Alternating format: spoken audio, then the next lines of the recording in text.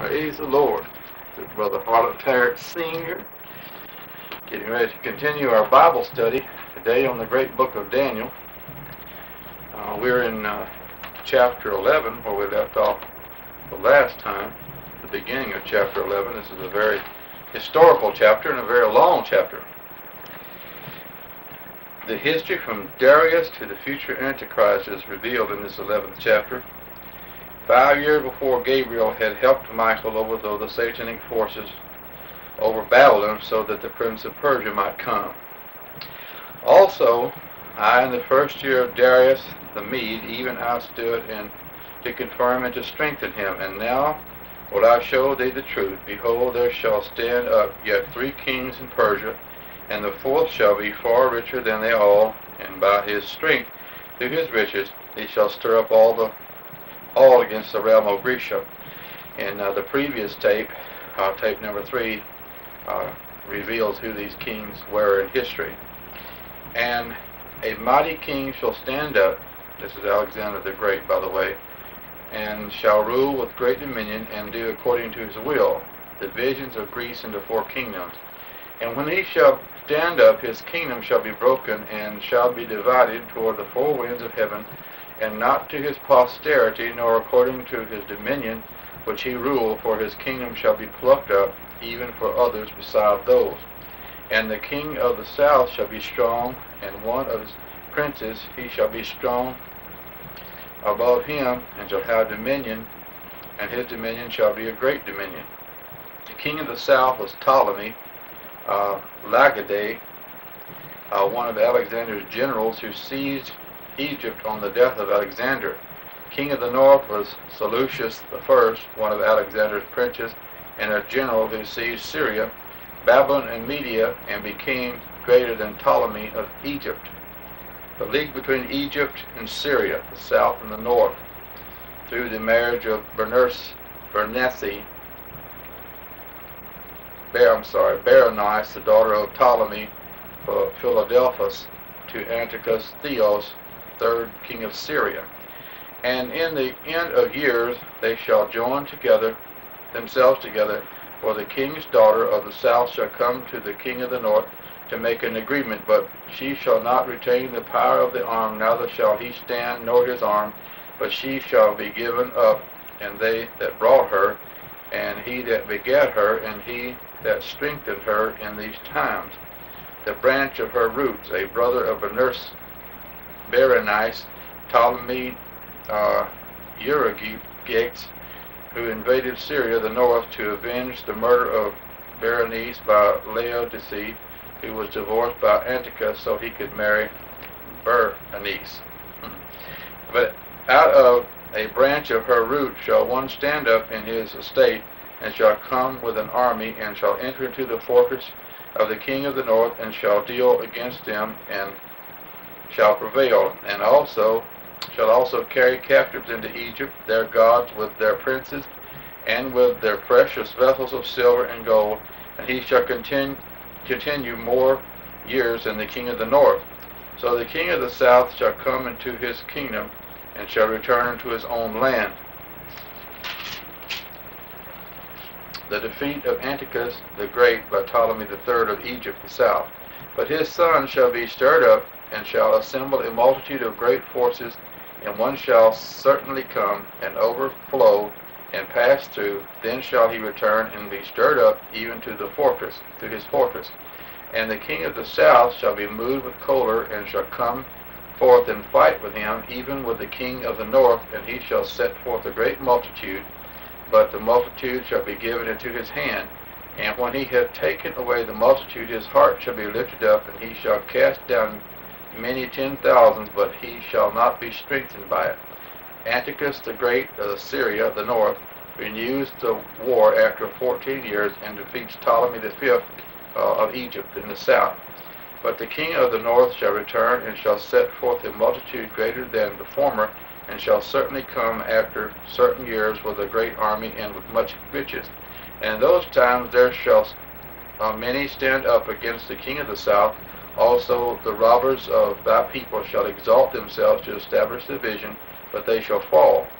So the king of the north shall come and cast up a mount and take the most fenced cities, and the arms of the south shall not withstand, neither his chosen people, neither shall there be any strength to withstand. But he that cometh against him shall do according to his own will, and none shall stand before him, and he shall stand in the glorious land, which by his hand shall be consumed. Antiochus the Great and Ptolemy the Fifth come to terms. Antiochus gives Ptolemy his daughter, who later helps her husband defeat the plans of Antiochus. He shall also set his face to enter with the strength of his whole kingdom, and upright ones with him. Thus shall he do, and he shall give him the daughter of women, corrupting her, but she shall not stand on her side, on his side rather, neither be for him. Antiochus next makes war on Greece, but is turned back by the Roman prince Scipio, who defeats him at Magnesia near Smyrna. And after this shall he turn his face into the isles, and shall take away, but a prince for, or take many, but a prince for his own behalf shall cause the reproach offered by him to cease. Without his own reproach he shall cause it to turn upon him. Then he shall turn his face toward the fort of his own land, but he shall stumble and fall and not be found. This refers to Antiochus the Great turning back to his own fort in Antioch. He was obliged to raise 15,000 talents for Rome to pay for the war. He marched into his eastern provinces to exact the unpaid taxes and perished in a war in Luristan in 187 BC. Seleucus, the son of Antiochus the Great, sends Heliodorus to plunder the temple at Jerusalem and exact money from Israel. 2 Maccabees 3 verse 4. This king is soon poisoned and is succeeded by Antiochus Epiphanes. Then shall stand up in his estate a raiser of taxes, and in the glory of his kingdom, but in a few days he shall be destroyed, neither in anger nor in battle. And this raiser of taxes, according to Dr. Dake, Seleucus IV, was called a raiser of taxes because he was compelled to pay a yearly war indemnity exacted by Rome. He raised money from many new sources, even sending his minister Heliodorus to Jerusalem to plunder the temple. Seleucus IV was assassinated by Heliodorus, who sought to be king. Antiochus Epiphanes and his dealings with Israel are pictured in 11:21 through 34. He obtains his rule by flattery. And in his estate shall stand up a vile person, to whom they shall not give the honor of the kingdom, but he shall come in peaceably and obtain the kingdom by flatteries. He makes league with the high priest, deals deceitfully, and becomes strong. And with the arms of a flood shall they be overflown from before him, and shall be broken, yea, also the prince of the covenant. This prince of the covenant here, not only were his competitors overthrown, but the high priest Onias was disposed, and Jason, who had given him a great sum of money, was installed in his place. 2 Maccabees 4 verse 4 through 10. And after the league made with him, he shall work deceitfully, for he shall come up and shall become strong with a small people. He shall enter peaceably even upon the fattest places of the province, and he shall do that which his fathers have not done, nor his fathers' fathers. He shall scatter among them the prey and spoil and riches, yea, and he shall forecast his devices against the strongholds even for a time. Antiochus planned in various ways to prevent an invasion of his kingdom by Egypt, and strengthen the strongholds of defense on his northern borders, or his borders, while making preparation for war on Egypt. This he did for a time. Makes war against Ptolemy of Egypt, who is betrayed and killed, and his army defeated. And he shall stir up his power and his courage against the king of the south with a great army. And the king of the south shall be stirred up to battle with a very great and mighty army, but he shall not stand, for they shall forecast devices against him. Yea, they that feed of the portion of his meat shall destroy him, and his army shall overflow, and many shall fall down slain. And both these kings' hearts shall be to do mischief, and they shall speak lies at one table, but it shall not prosper for yet the end shall be at the time appointed. And Antiochus returns in glory and victory, and sets his heart to break the Jewish covenant and plunder Palestine. Then shall he return into his land with great riches, and his heart shall be against the holy covenant. He shall do exploits and return to his own land. And he leads a second expedition into Egypt, but is turned back by a mandate from Rome in league with Cyprus. He then turns against the Jews, and many apostate Jews help him to pollute the temple and place the abomination of desolation, a sow, on the temple altar, and doing away with the Jewish sacrifices. And at the time appointed he shall return and come toward the south, but it shall not be as the former or as the latter. For the ships of Shittim shall come against him, therefore he shall be grieved and return and have indignation against the holy covenant, and so shall he do. He shall even return and have intelligence with them that forsake the holy covenant, and arms shall stand on his part, and they shall pollute the sanctuary of strength, and shall take away the daily sacrifice. They shall place the abomination that maketh desolate. And he is resisted by the Maccabees, who do exploits, but are oppressed by him many days. And such as do wickedly against the covenant shall he corrupt by flatteries, but the people that do know their God shall be strong and do exploits. And they that understand among the people shall instruct many, yet they shall fall by the sword and by flame, by captivity, and by spoil many days. Now when they shall fall, they shall be holpen with a little help, but many shall cleave to them with flatteries. The war between Syria and Egypt in the last days, a prophetic description of the last king of the north, the Antichrist, and his conquest of the nations, and his dealing with Israel, the time of the vision. And some of them of understanding shall fall to try them and to purge, and to make them white, even to the time of the end, because it is yet for a time appointed. The character of the king of the north. See chapter 7, verse 25, and 8, verse 25. And the king shall do according to his will, and he shall exalt himself, and magnify himself above every god, and shall speak marvelous things against the God of gods, and shall prosper till the indignation be accomplished, for that is determined shall be done. Neither shall he regard the God of his fathers, nor the desire of women, nor regard any god, for he shall magnify himself above all.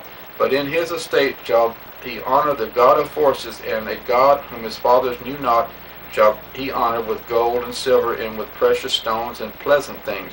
Thus shall he do in the most strongholds with a strange God, whom he shall acknowledge and increase with glory, and he shall cause them to rule over many, and shall divide the land for gain. Then we have war between Syria, the north, and Egypt, the south, at the end time. Antichrist, the Syria of the north, and Syria is victorious over Egypt, the south, and many countries up to the middle of Daniel's 70th week, when the 8th or revived Grecian Empire is formed. See Daniel 7:24, 8:23 through 25, Revelation 11, verse 7, 13, 1 through 18, 16, 10, 17, 3, and then 8 through 14, 16, 17, and 19 through 21. And at the time of the end shall the king of the south push at him, and the king of the north shall come against him like a whirlwind, with chariots and with horsemen, and with many ships, and he shall enter into the countries, and shall overflow and pass over. He shall enter also into the glorious land, and many countries shall be overthrown, but these shall escape out of his hand, even Edom and Moab, and the chief of the children of Ammon. He shall stretch forth his hand also upon the countries, and the land of Egypt shall not escape, but he shall have power over the treasures of gold and of silver, and over all the precious things of Egypt. And the Libyans and the Ethiopians shall be at his steps. New adversaries in the north and east, in the middle of the week after he has conquered and gotten control of the 10 kingdoms of revised Rome. He conquers these in the last 10½ years, then brings them into Palestine to destroy Israel, as he intended to do in the middle of the week, when he broke his covenant with them and planted his tabernacle in the glorious holy mountain. See 2 Thessalonians chapter 2, verse 3 and 4, Matthew 24, 15 through 22. But tidings out of the east and out of the north shall trouble him. Therefore he shall go forth with great fury to destroy and to utterly make away many. and he sets up his throne in the Jewish temple at Jerusalem. 2 Thessalonians, of course, chapter 2, verse 4, Daniel 7:25, Daniel 8:25. And he shall plant the tabernacle of his palace between the sea and the glorious holy mountain, yet he shall come to his end, and none shall help him. And that's the 11th chapter of Daniel. And we'd like to read what this old gentleman said here. Most of this 11th chapter is history, and some of it is prophetic, but this old gentleman here thinks that most of it, or a lot of it, is future. So we're going to see his viewpoints. The Persians conquered. This 11th chapter of Daniel is the most difficult to understand because it reaches from the time of Darius the Mede through the coming of the Antichrist and through to the end of his career. And now I will show thee the truth. Behold, there shall stand up yet 3 kings in Persia, and the 4th shall be far richer than they all, and by his strength through his riches he shall stir up all against the realm of Grecia. 11 verse 2. There were to be 4 Persian kings, 3 to follow Darius, who was a Mede. Daniel did not live much longer after the termination of his visions, for when God is through with a servant, he takes him to heaven. He will let that servant live until he is through with him, even though his life may be extended longer than that of Daniel. After these 3 kings in Persia, the 3rd empire came into existence, named Greece. Regarding the first king, he states, a mighty king shall stand up, shall rule with great dominion, and do according to his will. That mighty king, as we have seen in another article, was Alexander the Great. This mighty conqueror who destroyed the Medo-Persian kingdom died very young. After his death, his kingdom was divided between his 4 army generals rather than going to any of his kin, which was the general rule in the genealogies of kings. And when he shall stand up, his kingdom shall be broken and shall be divided toward the 4 winds of heaven, and not to his posterity, nor according to his dominion which he ruled, for his kingdom shall be plucked up even for others beside those. From this verse to the end of the 18th, we have a brief history of the nations bearing the rule over the Gentile world during all of their battles and struggles, including that of the Roman Empire. This would make an interesting study for all those who love history. However, we do not wish to concern ourselves with anything but that which is directly connected with future prophecy. Meanwhile, the Jews remained in Palestine under the rule of the Gentile nations until after the crucifixion of Jesus, and for 37 years thereafter. Then they were dispersed into all the nations of the world, where they remained until the First World War. From the 19th verse to the end of the chapter, we have the prophecy of the rise and career of the personal Antichrist, and that is what God wants to get to our hearts and minds for our time. The Ottoman Empire fell.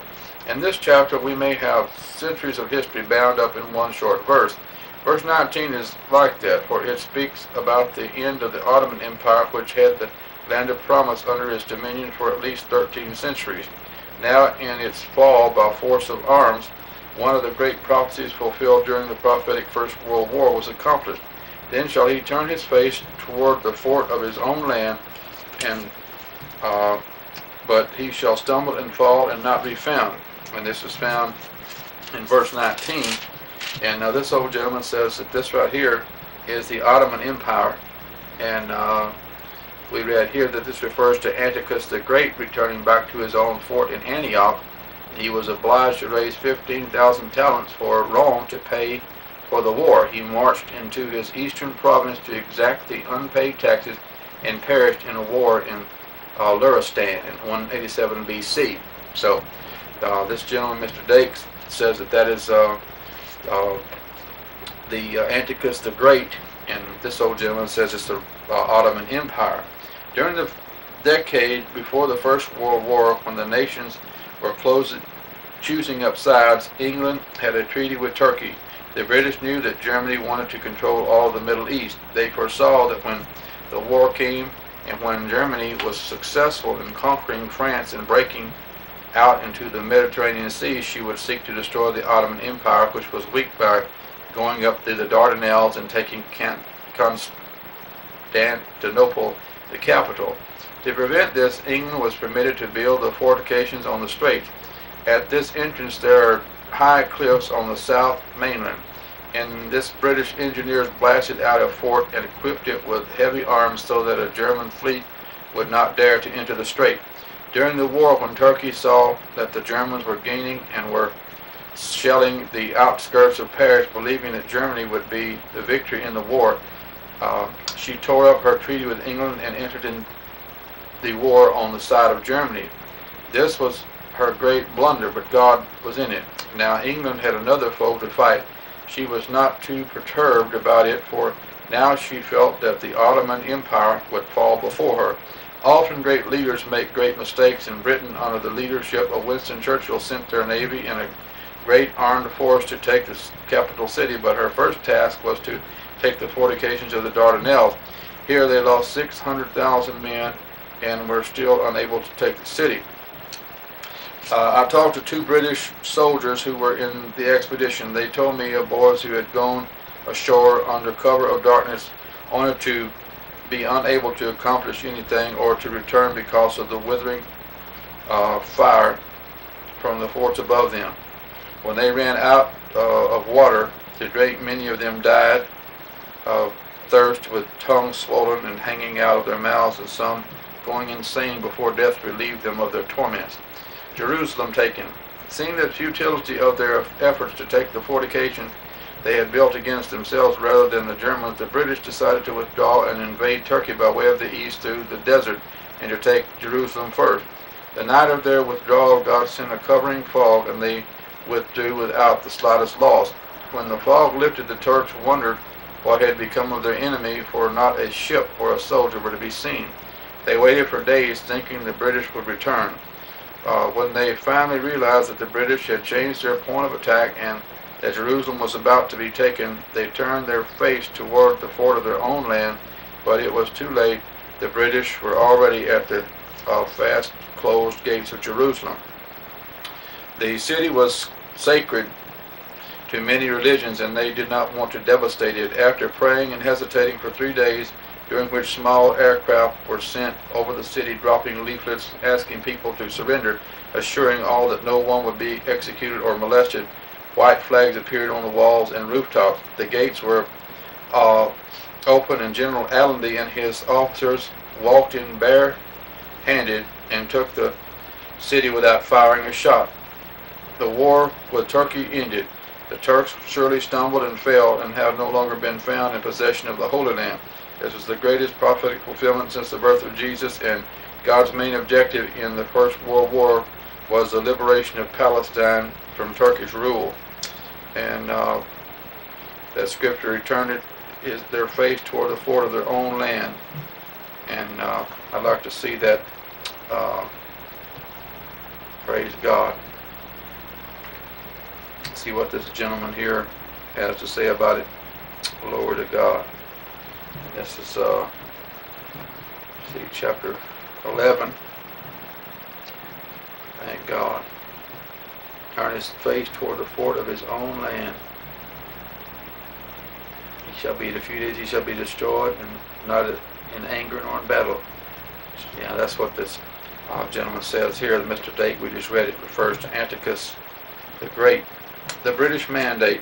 Then shall stand up in his estate a raiser of taxes in the glory of his kingdom, but within a few days he shall be destroyed, neither in anger nor in battle. This is in verse 20 of chapter 11.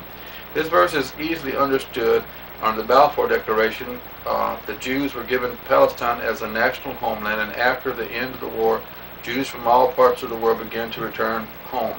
The League of Nations gave Britain the mandate over the land, and she held it for 30 years. During that time, Jewish immigration was limited to a certain number from every month. This was done so that the incoming Jews could build a sound economy and to avoid greater objections from the Arabs. Land had to be acquired for a price from Arabs willing to sell. Most of them were willing to accept a higher price than they could get from others, and until 1948, all the land for farms and buildings were bought and paid for by the Jews. Not until after the British mandate was ended and the defeat of the Arabs, who came in by force of arms to drive out the hated Jews, did the Jews take over the land and property owned by the Arabs without paying for it. The raiser of taxes in the glory of the kingdom was definitely England, and that's according to what this old gentleman says here. Verse 20, the raiser of taxes in his own land, so forth. Seleucus IV was called a raiser of taxes because he was compelled to pay a yearly war indemnity exacted by Rome. He raised money from many new sources, even sending his minister Heliodorus to Jerusalem to plunder the temple. Seleucus IV was assassinated by Heliodorus, who sought to be king. So Mr. Dake says that raiser of taxes is Seleucus IV, and Mr. Burns here says that was England. Glory to God. The First World War started an evolving chain reaction in the fulfillment of thousands of scriptural statements regarding the regathering of the 12 tribes of Israel from every nation on earth. It was as if the signs of Jesus' near coming had been written in blood-red letters across the eastern sky of an approaching new prophetic day. The blackest days of tribulation, suffering, and judgments poured upon the wicked of this world are an encouragement to all the blood-washed to look up and lift up our heads, for your redemption draweth nigh. Luke 21, verse 28. For 20 years I used the scripture in Daniel's prophecy to prove that the British would have to surrender their mandate to Palestine. The inference is that she would not be forced out of by any national enemy, but that she would give it up willingly, for the British were to give it up within a few days or years, neither in anger nor in battle. This is in verse 20. He shall be destroyed neither in anger nor in battle. And according to Mr. Dake, this refers to the manner of death of Seleucus IV, not in anger and not in battle, fighting with the enemy, but basely and treacherously assassinated by one in whom he trusted. He died of poison. Glory to God. Thank you, Lord. Hallelujah. And my good brother George, who had accepted the British Israel theory, wrote me after he had an article in one of the first issues of the Midnight Cry stating that Britain would never give up Palestine. He cut two news items from the Toronto, Ontario papers which stated that the British were planning to make Palestine a crown colony. He stated that when John Bull gets hold of any country, he never lets go. He advised me to retract my statements while I could, for to take back water would be humiliating indeed. I wrote him in a few weeks reaffirming my position and told him that according to all that could be found in the Word, Britain would never produce a personal Antichrist, and that she would either have to do this or surrender Palestine. After a few weeks of consideration, he answered my letter saying that perhaps I was right. This scripture is too plainly stated and to disregard this fact. And I love this stuff Mr. Dake gives us as historical, and this Mr. Burns is putting this stuff, like I said in the beginning of this chapter, in a future tense.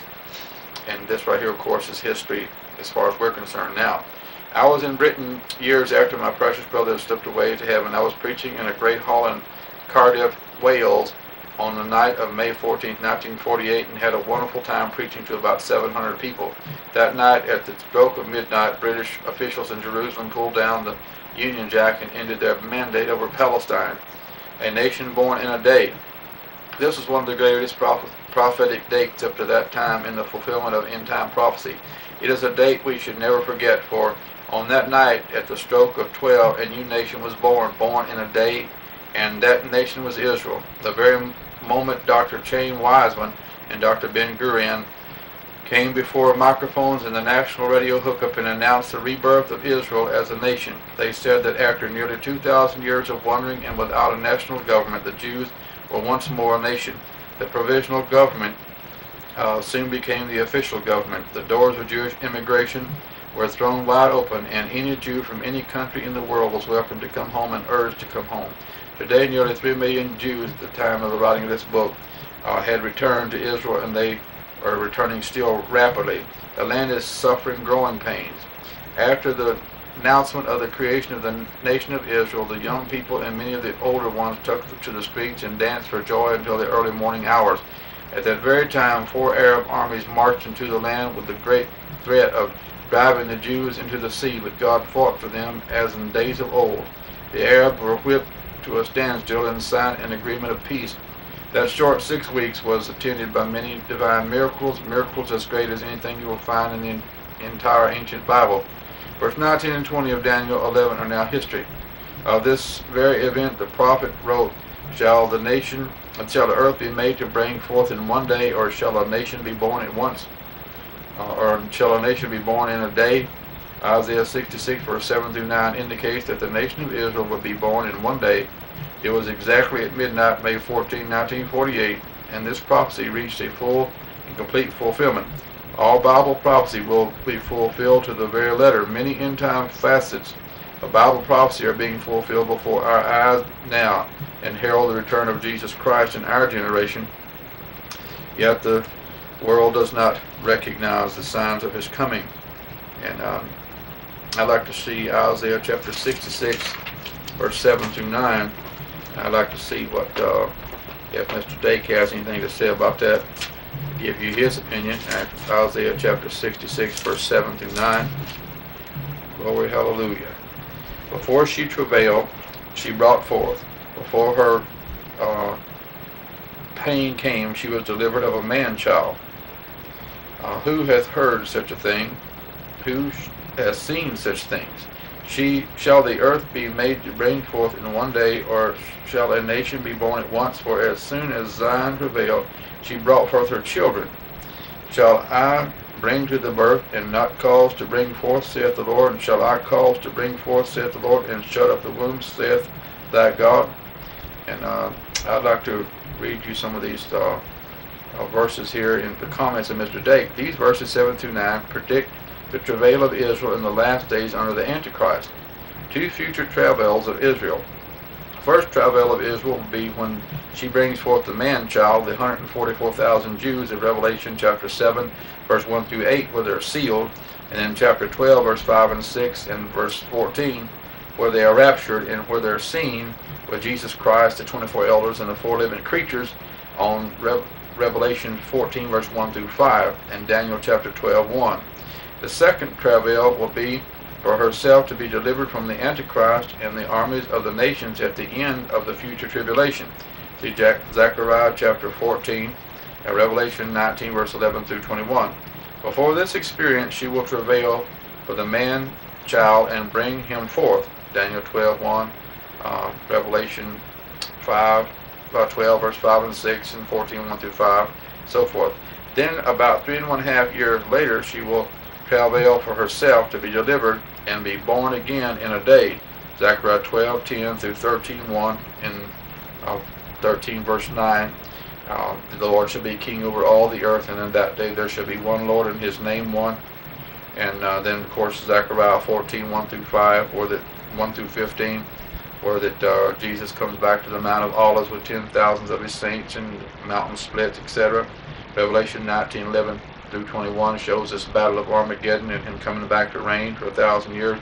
Zechariah 12, verse 10 speaks of the repentance and pouring out his Spirit upon the house of Israel, and them repenting and looking up on him whom they have pierced, and it gives the tribes that repent. And then Zechariah 13:1 talks about the fountain being opened to the house of David for sin and uncleanness. Then the man-child here is the same as in the Revelation chapter 12, verse 5, the 144,000 saved Jews of the first 3.5 years of Daniel's 70th week.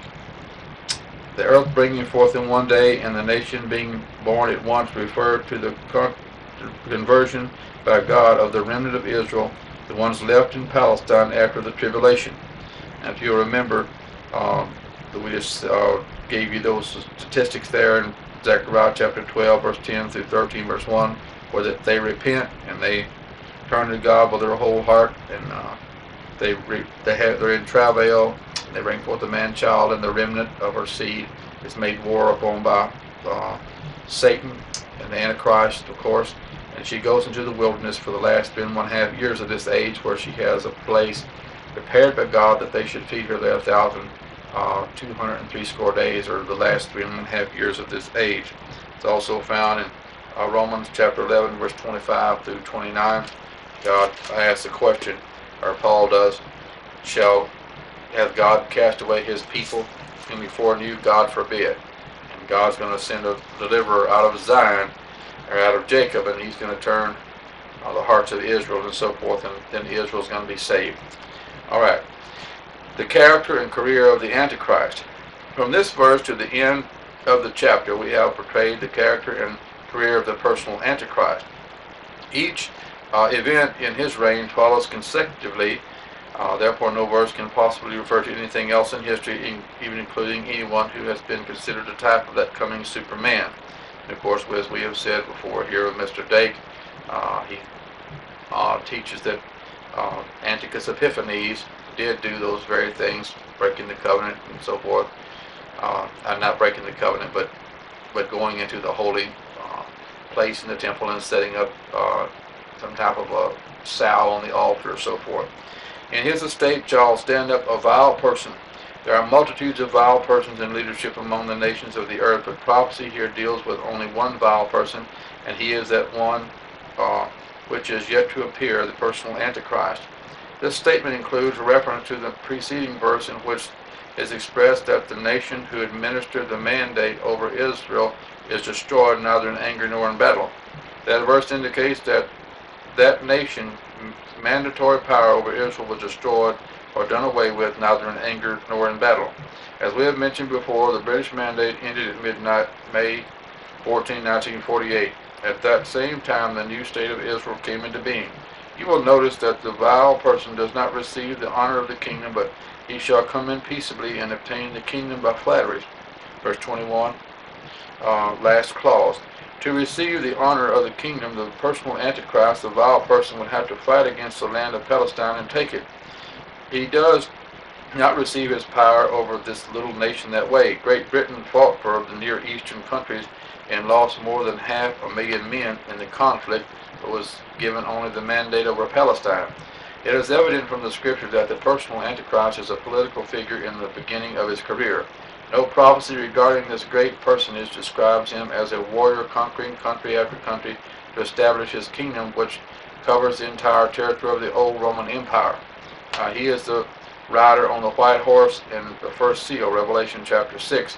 Here he goes forth to conquer the whole world by peaceful methods, but prepared, if necessary, to plunge the world into revolution to create that world government. He destroys many by his offers and programs of peace. It is only after the rapture of the bride of Christ that he turns to the use of arms. There is a period of time between the surrender of the British mandate and the time when the Antichrist comes in peaceably and obtains the kingdom by flatteries. It is quite evident also that when he gets possession, it does not come by the permission of Israel or the will of their national leaders. This is seen by the fact that after he gets control of Israel peaceably to establish himself in power, he uses force. And with the arms of a flood shall they be overflown from before him, and shall be broken, yea, also the prince of the covenant. Verse 22. Here is the first mention of the covenant in this chapter. This covenant has to be the Abrahamic covenant, for Daniel earlier states that he shall confirm the covenant with many for 1 week. Daniel 9:27. The Antichrist is therefore established as a leader and comes into prominence by his diplomatic genius in settling some of the trouble in the Middle East between the Jews and the Arabs. To do this, he has armies under his command. He may not have to use force, but only given a great show of force, which may be under the United Nations or its successor. Certain great events are rapidly shaping in the Middle East. It is quite evident that the vile person, the Antichrist, will first put in his appearance and rise to prominence among the world leaders in the Middle East, as Daniel states. And after the league made with him, he shall work deceitfully, for he shall come up and shall become strong with a small people. Verse 23. In order to make such a league, he has to be on the earth in the appearance of a man, but with superintelligence and statesmanship ability. He will have the appearance of a flesh and blood individual, and yet the Bible plainly declares that he is a resurrected being, for he ascends out of the bottomless pit, and at the end of his career he goes into perdition. Revelation 18 verse 8. And Dr. Dake says that this is the spirit that went into the bottomless pit that's going to come out and possess some human being. And this man here says that it's Nimrod, which was built the first tower of Babel, or Babylon, and then he comes up out of the bottomless pit, and the false prophet also. So you can just ponder these thoughts. Regardless of what happens to him, even to the receiving a deadly wound by the sword, he will still live. He is not vile, that is, morally despicable, because he comes out of the bottomless pit, but because when he lived on this earth, he had reached a place where he was so possessed by the devil, he could not become more corrupt. the cup of his iniquity was full. And I'd like to say this: some people think that Judas Iscariot will be the Antichrist because he is called the son of perdition, and the Antichrist is called the son of perdition. So no other two people in the Bible were called the son of perdition. It is nearly time for the Antichrist to appear. It will pay to watch the Middle East carefully, for some leader will make a league of some description which will tend toward peace. After this league, his satanic nature will manifest itself, for he shall work deceitfully. This type of deception is often labeled diplomacy, but it is that which the world likes. So when they need a president for the United States of Europe, they will offer him the position. His administration. From verse 24 to the end of the chapter, we are given a glimpse into the character and forays of the Antichrist until the end of his career. Some of these highlights are worthy of note. He shall enter peaceably even upon the fattest places of the province. He will start out small, and through his benevolent practices he will set himself up in the goodwill of the common people. One thing the Antichrist will constantly keep before the people is his peace programs, but those programs are deceiving. In any battle and a spoil is taken, he shall scatter among them the prey and spoil and riches. He will take from the rich and give to the poor. This is a claim the communist leaders have always made, but never did so. But this man actually does fulfill this promise to the people and thus wins their confidence. After the rapture of the bride of Christ will be the tribulation, a severe time of revolution. Here the kings of the south comes into conflict with the Antichrist with a great army, and multitudes are slain with no definite accomplishment or for or against either side. This may be over some problem in the Middle East. We are told in Daniel that after the beast kingdom is formed, 3 of the 10 nations seek to secede from the federation, but this is prevented by the Antichrist. Verse 27 states that both of these kings, the king of the south and the personal Antichrist, purpose to do mischief and to call for a conference, but they shall speak lies at one table. The military struggle ends for the time being in favor of the personal Antichrist, but the verse states that it shall not prosper, for yet the end shall be at the time appointed. And there is a set time in the calendar of God for the tribulation to run its course, and for the arrest of the beast and the false prophet, at which time they will be cast or flung violently into that lake of fire called perdition. After the rapture of the bride of Christ, the seal book will be opened, and the 4 horses of the apocalypse will go forth. This is the war to bring about the world federation under the leadership of the Antichrist. All this is briefly given between verses 21 and 27. It is during this time that his heart shall be against the Holy Covenant. This covenant, which is called the Holy, is the Abrahamic covenant, which is the Antichrist confirms with Israel the first day of the covenant week of Daniel. God's covenants are always holy. Even though the Antichrist uses this covenant to establish himself as the Jews' Messiah, it is still holy. Trouble within the kingdom. The beast kingdom is very powerful, yet trouble never ceases from its formation to the very end. This is seen in the fact that the 10 toes on the great image of Daniel chapter 2 are part of iron and part of clay.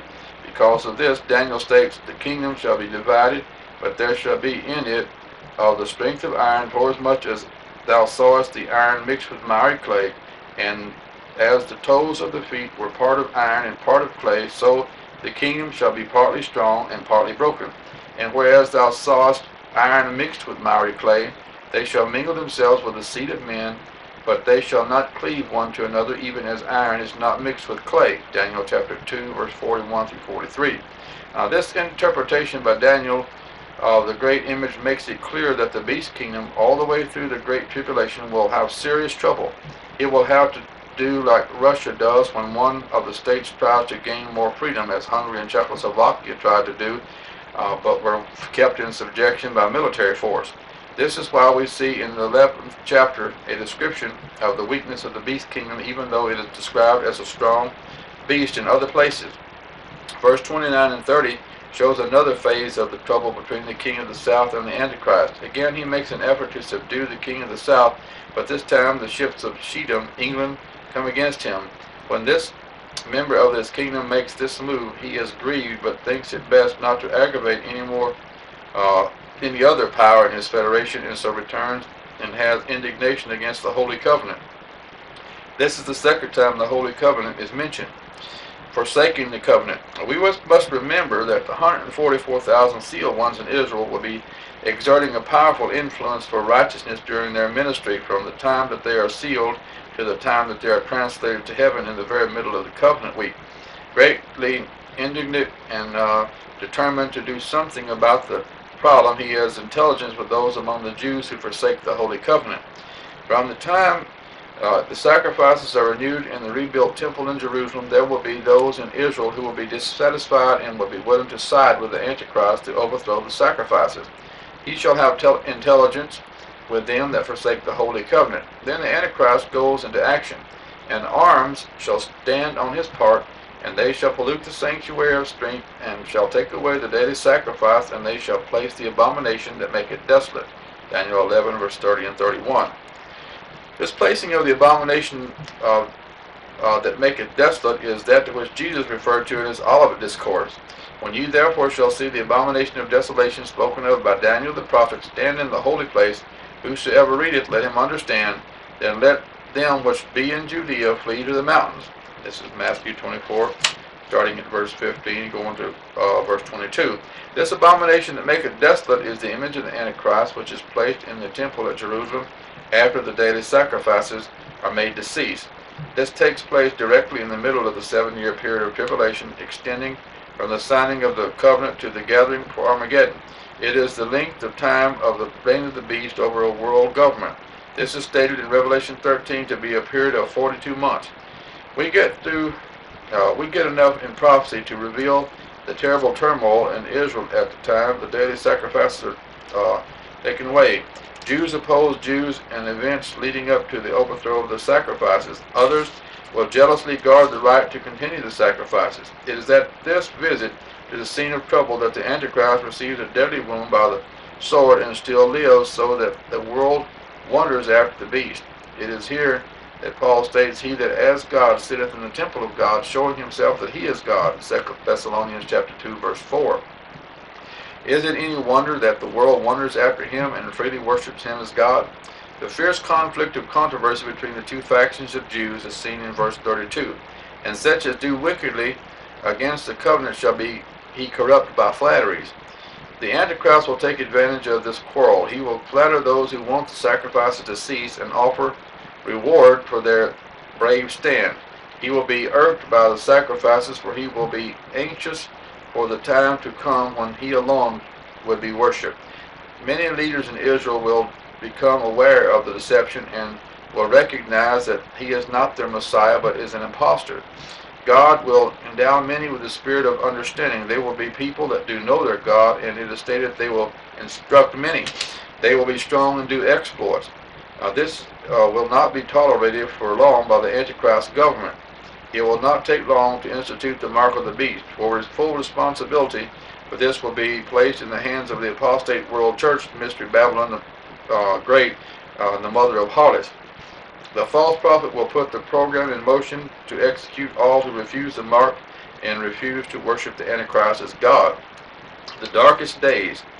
Daniel tells us they shall fall by the sword and by the flame, or burned at the stake, by captivity, concentration camps with death, by slow torture, and by spoil many days. Verse 33, it cannot be longer than 3.5 years under the severe persecution. When they shall fall, they shall be helped with a little help and encouragement by devout friends. Those are the ones who will be preserved to go into the millennial kingdom. These are the ones to whom Christ says in his account of the judgment of the nations in Matthew chapter 25, verse 31 through 46, "Come, you blessed of my Father, inherit the kingdom prepared for you from the foundation of the world. For I was a hunger, and you gave me meat. And I was a stranger, and you took me in," and so forth. "And I was naked, and you clothed me, and I was sick and in prison, and you visited me." And they'll ask him, "When do we see thee hungered or thirst, and so forth, administered unto thee?" And he will say, "Insomuch as you've done unto one of the least of these my brethren, you did it unto me." And these will be the darkest days and the most distressing spiritually, but yet the most fruitful in the salvation of soul, because all will be forced to accept the Antichrist, receive his mark, and be lost, or reject the mark and be saved. Multitudes will prefer to be saved regardless of the cost. And some of them of understanding shall fall to try them, and to purge, and to make them white, even to the time of the end, because it is yet for a time appointed. Verse 35. I do not believe that those who fall among the leaders compromise with the world church, but rather accept their punishment for instructing the people, much like it is done now behind the iron curtain. All suffering for Christ does purge, purify, and make white. You will notice that it is stated that the time of the end is an appointed time. Like all events in the redemption of mankind, God has a calendar and with specific dates to be fulfilled. The end will not come one day sooner than God has appointed, and not one day later. And this is clearly revealed in the Levitical prophetic calendar, Leviticus chapter 23. The willful king of the world. And this is still in chapter 11, verse 36 through 45, of which we've already read. The personal Antichrist is called the willful king. He first pushes himself upward until he becomes the president of the United States of Europe, the beast kingdom, and according to the book of Revelation chapter 6, he presents a program of peace to the world through a world government and federation of all the nations of the earth under his rule. He is a willful king in every respect. And the king shall do according to his will, and he shall exalt himself and magnify himself above every god. Daniel 11:36. Now these statements have reference to the Antichrist after he has been elevated as President of the United States of the world directly in the middle of the 7 years. All power will be in his hands, even as an absolute monarch like Nebuchadnezzar was over the kingdom of Babylon, only 1,000 times greater. And Dr. Finus Jennings Dake in his notes teaches that the Antichrist will not have a worldwide kingdom. It will be centered around Palestine and that country over there in Israel. Only the Lord really knows for sure about all of that.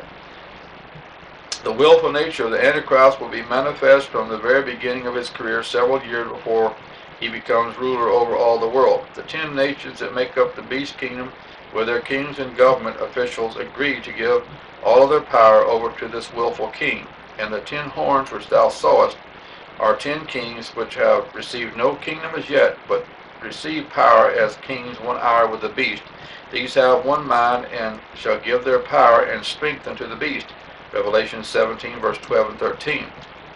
The prophecies of Revelation agree fully with those in the book of Daniel. There is a growing trend and demand for a centralized world authority, and this will continue until all the political power in the world will be vested in this one man.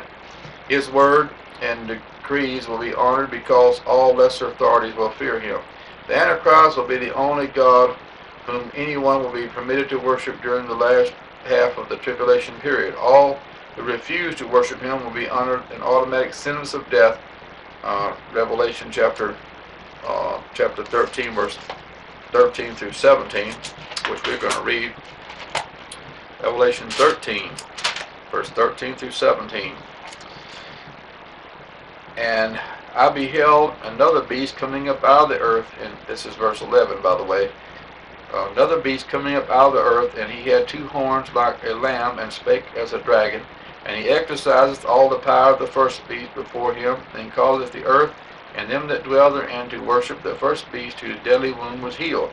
And he doeth great wonders, so that he maketh fire come down from heaven on the earth in the sight of men. And this is the image of the Antichrist.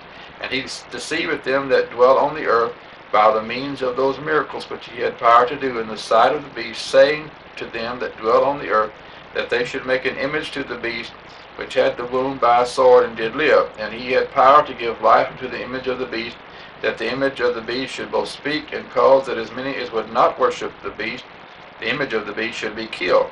And he causeth all, both small and great, rich and poor, free and bond, to receive a mark in their right hand or in their foreheads, and that no man might buy or sell, save he that had the mark, or the name of the beast, or the number of his name. And here is wisdom. Let him that hath understanding count the number of the beast, for it is the number of a man, and his number is 666. And this is Revelation 13, verse 11 through 18.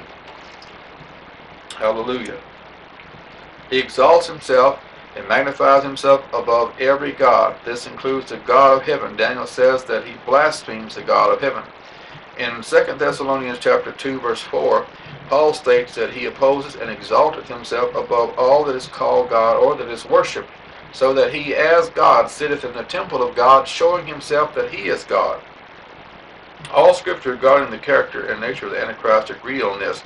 The blasphemous, vile king. Verse 36 again states that he shall speak marvelous things against the God of gods, and shall prosper until the indignation be accomplished, for that is determined shall be done. The word marvelous as used here means surprise and astonishment. He will say such appalling things against the eternal God, such as have never been uttered, that people will be amazed. His utterances against God will be vulgar and vile in the extreme, as only the son of the devil will be able to capable of conceiving. These blasphemies will not be given on special occasions, but they will be used in common conversation.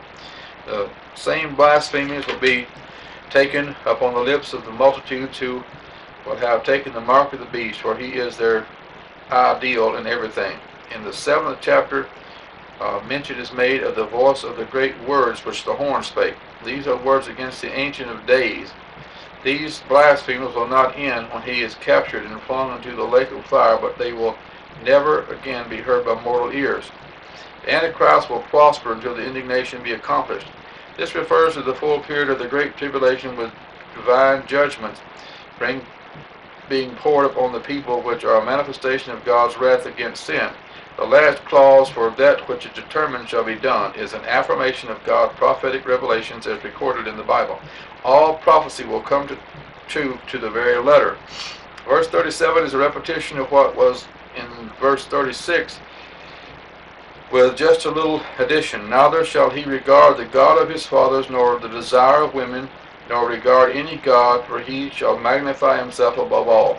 This verse is a strong indication that the Antichrist will be a homosexual, one of the most vile and debasing sexual deviations, a practice which is becoming notorious in this end time. This characterized the people of Sodom and Gomorrah, upon whom God rained fire and brimstone and destroyed them all. The fires of judgment in the tribulation period and at Armageddon at the return of Christ will likewise put an end to the Antichrist and all who worship and follow him. Political and military programs, verse 38 and 39, show that the Antichrist will honor the God of forces, or the military God. This is another revelation of the self-will of this world dictator. The Jews will build their temple and renew their daily sacrifices by his permission at the beginning of his career. The daily sacrifices offered in this temple are an acknowledgement of Almighty God, but by force of arms these sacrifices are stopped and the temple is polluted. And the Holy Land will be partitioned, for he shall divide the land for gain. In verses 40 through 43 is an account of the final struggles of the Antichrist to maintain unity in the members of the beast kingdom. In Daniel chapter 7, 3 of the 10 nations who make up the beast kingdom attempt to secede from the federation, but the little horn, or the personal Antichrist, pluck them up by the roots. He makes them answerable to himself, even though he may leave their thrones intact. It appears that all through the tribulation he will have trouble with them, like Russia has had trouble with Hungary and Czechoslovakia. They will have to be held under. The beast kingdom is represented in Daniel chapter 2 as being composed of iron and clay, two elements that will not adhere one to the other. That is why the coming United States of Europe and the United States of the world cannot last long. The main cause, however, is that God will fight against them to deliver the kingdoms of this world out of the hands of the devil, and give them over to Jesus Christ and to his saints, who are alone qualified to rule over Adam's fallen race, and prepare them for and bring them into the possession of the new heavens and the new earth. Verses 44 and 45 are very significant. But tidings out of the east and out of the north shall trouble him. Therefore he shall go forth with great fury to destroy and utterly to make away many. And he shall plant the tabernacles of his palaces between the seas and the glorious holy mountain, yet he shall come to his end, and none shall help him. Just before these two verses are fulfilled and the destruction of the Antichrist at Armageddon, he will be occupied with troubles in Egypt, Libya, and Ethiopia, all located in northern Africa. It is after, or at the time of the Antichrist is successfully dealing with this situation, that those tidings out of the northeast trouble him. The question arises, what are these tidings? For the answer, we will have to look at other prophecies that will make the answer clear. The cause of Armageddon. When the Antichrist, the white horse rider of Revelation chapter 6, goes forth by the other apocalyptic horses, he succeeds in the formation of the United States of the world. One of the proposed constitutional clauses is that if any nation attempts to secede from the Federation, all the other nations must make war against that nation and completely annihilate every individual in it. In the very end of the 7-year period of tribulation, the Jews will rebel against the Antichrist, cast his image, the abomination that maketh desolate, out of the temple, and proceed to cleanse it ceremonially. This is given in chapter 12. It is the tidings of this rebellion that makes the Antichrist with great fury to utterly make away many. It is at this time that Satan will come to the aid of the Antichrist, as stated in Revelation 16, verse 3 and verse 14 and 16. And I saw 3 unclean spirits like frogs come out of the mouth of the dragon, and out of the mouth of the beast, and out of the mouth of the false prophet. For they are the spirits of devils, working miracles, which go forth unto the kings of the earth and of the whole world, to gather them to the battle of that great day of God Almighty. And he gathered them together in a place called in the Hebrew tongue Armageddon, the heavenly army. God has one purpose in this gathering of world armies, and the Antichrist has quite another. The gathering of the world's fighting forces to Armageddon and the battle itself will take a period of 75 days. The purpose of the Antichrist is to make away many and to put an end to the Jewish rebellion, but these armies are gathered and have taken Jerusalem and accomplished some destruction. The Ancient of Days appears visibly in the heavens, seated upon his judgment throne, accompanied by a myriad of angels, as seen in Daniel chapter 7, verse 9 through 14, which read, Zechariah 14, 1 through 3, says that Jesus Christ is going to come back, and the city is going to be divided and spoiled in the midst of thee, and so forth, the women ravished, and half of the city be taken.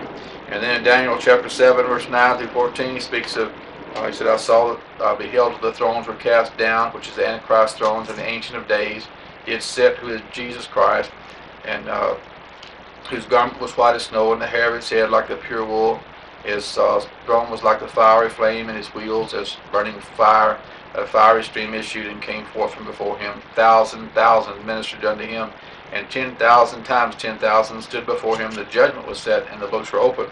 So you see that when this thing happens, the devil will probably have something else in mind, like this writer says, but God will have something differently in mind, because he's going to deliver Israel out of the hands of the Antichrist. This is followed by the appearance of Christ riding on the white horses, followed by the armies of heaven, clothed in fine linen, white and clean, and all the holy angels. Revelation 19, verse 11 through 21. Faced with this heavenly army, the Antichrist forgets his purpose of annihilating the Jews and turns to fight against Christ. And I saw the beast and the kings of the earth and their armies gathered together to make war against him that sat on the horse and against his army. And the beast was taken, and with him the false prophet that wrought miracles before him, with which he deceived them that had received the mark of the beast, and them that had worshipped his image. These both were cast alive into a lake of fire, burning with brimstone, and the remnant were slain with the sword of him that sat upon the horse, which sword proceeded out of his mouth, and all the fowls were filled with their flesh. Revelation 19, verse 19 through 21. Daniel states very simply, he shall come to his end, and none shall help him. With such a display of divine power as described by John on Patmos, how could there be any human or even satanic help? Not only would human aid be impossible, but Satan and all his hosts will be completely powerless. How glad we should be that Christ is coming for his bride and all the redeemed host. This age is ending now, and all of the prophecies are coming to complete fulfillment in our generation. The judgments described in the book of Revelation will be poured out on the earth in this lifetime. In this we rejoice. It is now that we should look up and lift up our heads, for our redemption draweth nigh. The earth and the elect remnant that are left to go into the kingdom age will soon forget the sufferings of these end times in the joy and presence of the King of Kings and the Lord of Lords. And so ends chapter 11 of the book of Daniel. We're going to get into chapter 12 here. The Great Tribulation of the last 3.5 years of the 70th week of Daniel, the translation of the 144,000, Revelation 7 verse 1 through 8, 12 through 5, 12 verse 5 of Revelation, in chapter 14 verse 1 through 5. And at that time shall Michael stand up, the great prince, which standeth for the children of thy people, and there shall be a time of trouble such as never was since there was a nation, even to that same time, and at that time thy people shall be delivered, every one that shall be found written in the book, in the resurrection. John 5, verse 28 and 29, Revelation 20, verse 4 through 6, 1 Corinthians 15. And many of them that sleep in the dust of the earth shall awake, some to everlasting life, and some to shame and everlasting contempt. And they that be wise shall shine as the brightness of the firmament, and they that turn many to righteousness as the stars forever and ever. But thou, O Daniel, shut up the words, and seal the book, even to the time of the end. Many shall run to and fro, and knowledge shall be increased. And I, Daniel, looked, and behold, there stood other two, the one on this side of the river, and the other on that side of the bank of the river. And one said to the man clothed in linen, which was upon the waters of the river, How long shall it be to the end of these wonders? The answer, which is 3.5 years of tribulation, Matthew 24, 15 through 22, Revelation 13. And I heard the man clothed in linen, which was upon the waters of the river, when he held up his right hand and his left hand unto heaven, and swear by him that liveth forever, that it shall be for a time, and times, and half a time, and when he shall have accomplished to scatter the power of the holy people, all these things shall be finished.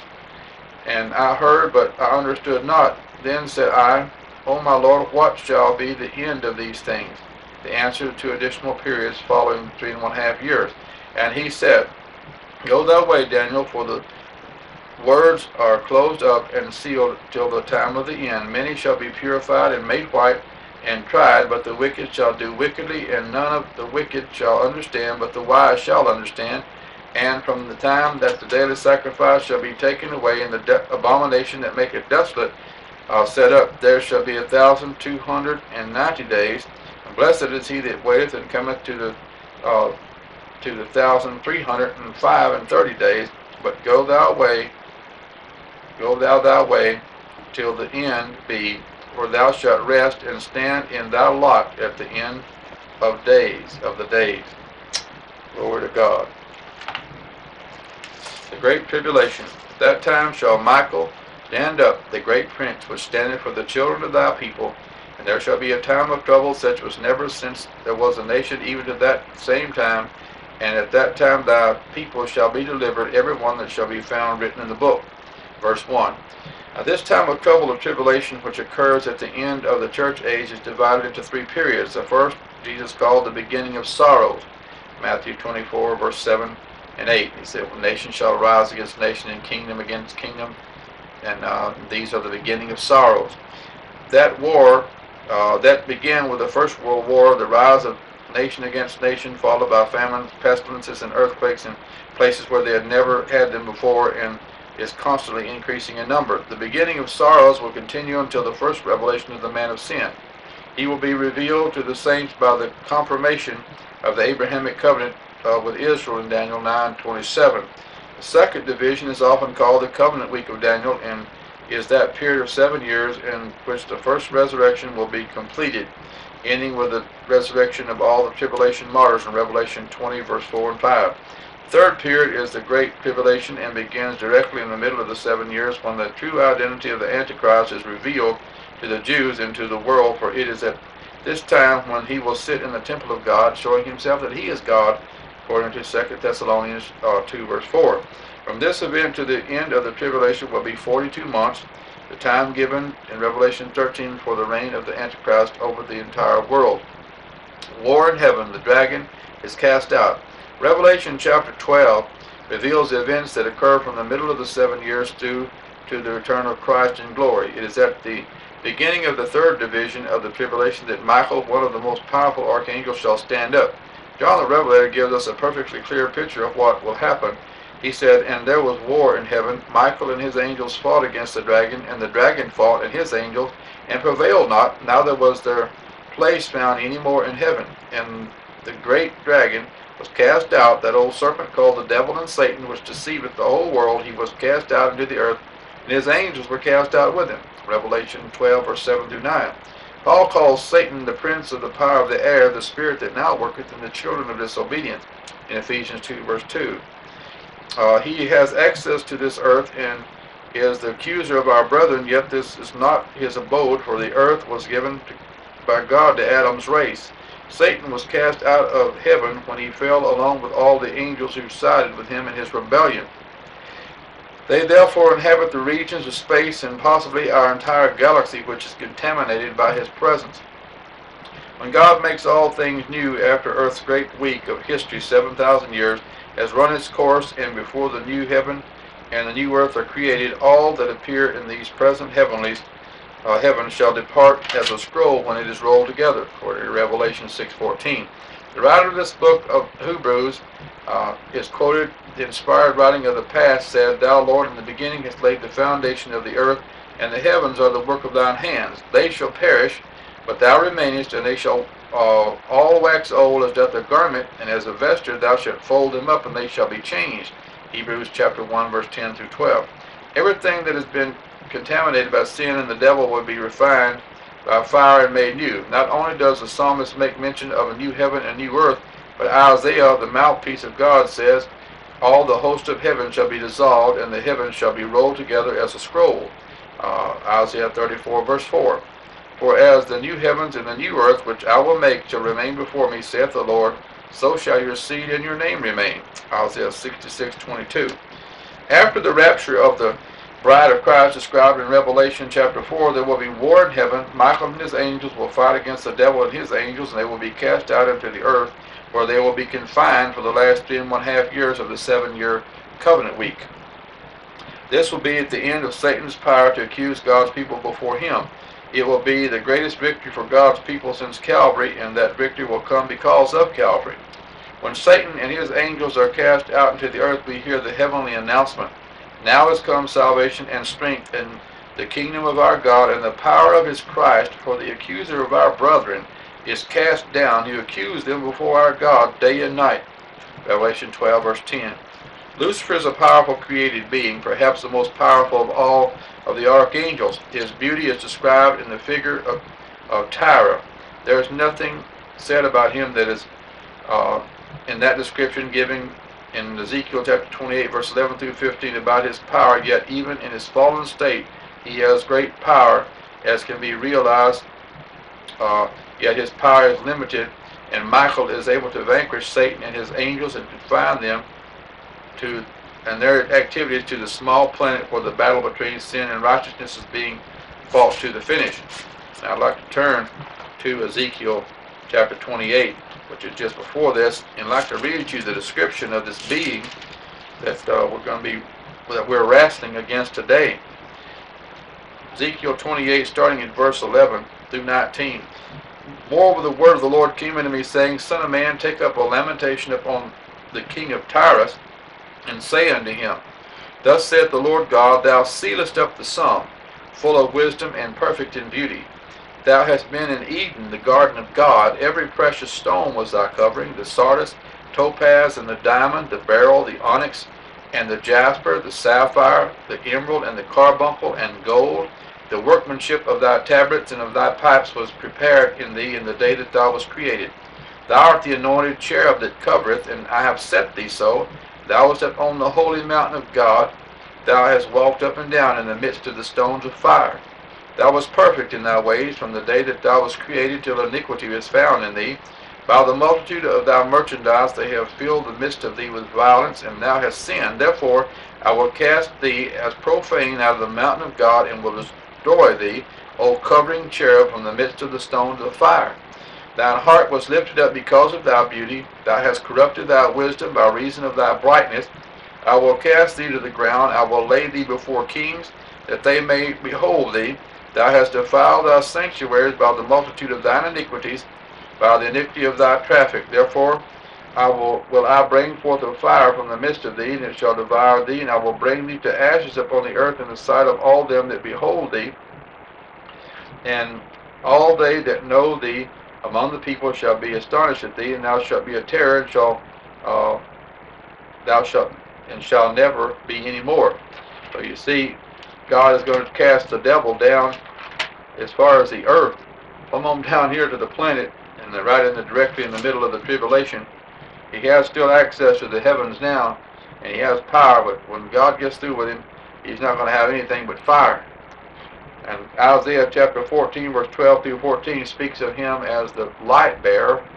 How art thou fallen from heaven, O Lucifer, son of the morning? How art thou cut down to the ground, which didst weaken the nation? For thou hast said in thine heart, I will ascend into heaven. I will exalt my throne above the stars of God. I will sit also upon the mount of the congregation in the sides of the north. I will ascend above the heights of the clouds. I will be like the Most High. Yet thou shalt be brought down to hell, to the sides of the pit. And I just wonder, in all honesty, as I sit here and I contemplate these verses, how could anyone who lived in the very presence of the great Jehovah God himself, created without any sin, perfect in all his ways, the great anointed cherubim, how could they willfully rebel and want to take over the throne of God? I don't think I quite understand that. Maybe one of these days when I get raptured to heaven and get a glorified body and get to be with Jesus Christ for eternity, God will help me to understand why that such a glorified, or glorious being rather, anointed cherub with all those beautiful stones, willfully turned his back upon God to be cast only into a lake of fire to be burned for eternity. I don't think I quite understand that. Praise God. But I appreciate God bringing me out of darkness into his marvelous light. The meaning of the name Michael is who is like God. He is God's heavenly general, and is also called the great prince who stands for the children of thy people, that is, Daniel's people, the Jews, through all generations. Everywhere we read of Michael in the Bible, he is contending with the devil. In Jude, he is contending with the devil over the body of Moses. In Daniel, he comes to assist a messenger angel against the satanic prince of Persia. In each instance, it is always with Israel or Daniel's people. However, the benefits of these battles against the forces of darkness and their leader Satan are equally shared by all Christian believers, for we are the seed of Abraham by faith, according to Galatians chapter 3, verse 26 through 29. The last 3.5 years of this age, when the personal Antichrist is given all power and authority by the devil to work his will in the battle against Christ and Christians, will be the most severe part of the end-time trouble. Daniel says that there shall be a time of trouble such as never was since there was a nation. Jesus, referring to the same time, said, such as was not since the beginning of the world to this time, no, nor ever shall be, in Matthew 24:21. It is during this full 3.5 years that Satan and myriads of his angels will be confined to the earth among men. John said, woe to the inhabitants of the earth and of the sea, for the devil is come down unto you, having great wrath, because he knoweth that he hath but a short time. Revelation 12, verse 12. This language indicates that Satan and these trillions of fallen angels will possess humanity in such a way that will bring much torment. All those who refuse the mark of the beast will be martyred or tortured to death by satanically invented means. Millions will be martyred during the tribulation period. In this first verse, Daniel chapter 12, verse 1, we also have the statement, and at that time thy people shall be delivered, every one that shall be found written in the book. If we stay close to the sense of the statements in this verse, we must confine ourselves to the last 3.5 years of the 7-year tribulation, for it is then that Michael stands up. That war in heaven may not last long as we count time, for God through his great archangel has power to vanquish Satan and all his hosts in a moment. If the war in heaven will commence at the beginning of the 7 years, it could have reached its climax directly in the middle of the tribulation, for Revelation 12 makes it clear that Satan and his angels are cast out into the earth at the same time. That's what Ezekiel said here. He said, I will, Ezekiel chapter 28 in verse 17, says, I will cast thee to the ground, and I will lay thee before kings, that they may behold thee. Glory to God. Thank God. Hallelujah. Praise God. So you see, that devil's going to be cast out. The saints are going to be delivered. If by that people is meant all the redeemed whose names are in the book of life, then this resurrection will conclude the bride of Christ in Revelation 4, the innumerable company in Revelation 7, and the 144,000 sealed ones of Israel in Revelation 12, and in 14, 1 through 5, and the harvest of the earth, Revelation 14. Verse 2 of Daniel 12 seems to include the resurrection of life eternal of all true believers, both Jew and Gentile. And many of them that sleep are or which are dead in Christ, in the dust of the earth shall awake, some to everlasting life, and some to shame and everlasting contempt. This cannot be a statement referring to a general resurrection of both saint and sinner, for the Scripture never contradicts itself. But the rest of the dead live not again until the 1,000 years were finished. Revelation 20, verse 5. This should not be confusing, because there are two of the wicked resurrected during this time, the beast and the false prophet, for at the end of the tribulation they are cast alive into a lake of fire burning with brimstone. You will also notice that the verse regarding the resurrection is not all-inclusive, for it states that many who sleep in the dust shall awake. At the final resurrection, at the time of the great quiet throne judgment, John said that he saw the dead, small and great, stand before God. Revelation 20, verse 12. Now, this is all-inclusive. The book of the Revelation gives us the scenes in heaven of each of the resurrection orders. The righteous, the reward of the righteous. And they that be wise shall shine as the brightness of the firmament, and they that turn many to righteousness as the stars forever and ever. This is in verse 3. This is a promise made of the reward at the time of the first resurrection. This resurrection is fulfilled completely, fully complete at the resurrection of revelation of Jesus Christ, when all the saved of all ages will be in their glorified bodies. By that time, the influences of every individual over the lives of people will have accomplished all that will ever be achieved. The coming of the Lord, therefore, will be the time we receive our eternal rewards. Revelation 22:12. Whatever has been accomplished through our acts of righteousness for His glory alone will be reflected in our glorified bodies. The righteous will shine as the brightness of the firmament. The righteous takes in every person is filled with a great Holy Ghost baptism, speaking with tongues, and are baptized in the name of Jesus Christ.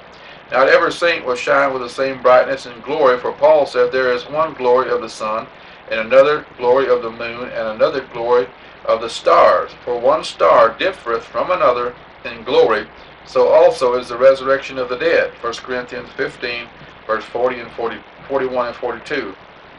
The more we seek and obtain the salvation of souls, the greater will be our reward, and the more brilliantly we will shine in God's heaven. They that turn many to righteousness will shine as the stars forever and ever. You do not have to be a preacher to win souls to Christ. Any layman can be able to win souls by prayer, personal testimony, tract distribution, personal work, and other means. Every believer should be a soul winner, because this will determine your brightness among the eternal stars, His glorified saints. The word shall is very positive, therefore we should make full use of our time and talent, so we will be among the brightest of stars. He that winneth souls is wise. This glory and brightness will be for all eternity. God's last message to Daniel. But thou, O Daniel, shut up the words and seal the book, even to the time of the end. Many shall run to and fro, and knowledge shall be increased. Verse 4. The book of Daniel was to be a sealed book until the time of the end. It is definitely the book revealing the entire times of the Gentiles. The times of the Gentiles are the years that Jews as a people would remain under the governments of other nations, and that would be for 2,520 years as punishment for their turning to idolatry. Leviticus chapter 26, verse 18, 21, 24, 28. The times of the Gentiles, Luke 21, 24, began to close during the First World War, when Palestine was taken away from the Turkish people and given back to the Jews as a national homeland under the Balfour Declaration. In 1948, Israel became a nation. In 1967, Old Jerusalem was taken by the Jews.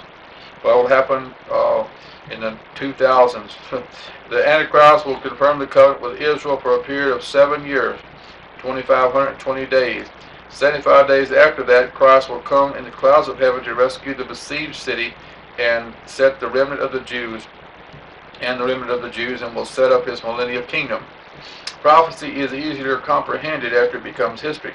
The great kingdoms of Babylon, Media, Persia, Greece, Rome, Egypt, and Assyria are all history, and we understand better the meaning of the image to Daniel chapter 2. The feet and toes of the image are becoming quite clear now, even though it is not yet history, because we are living in the time of the end.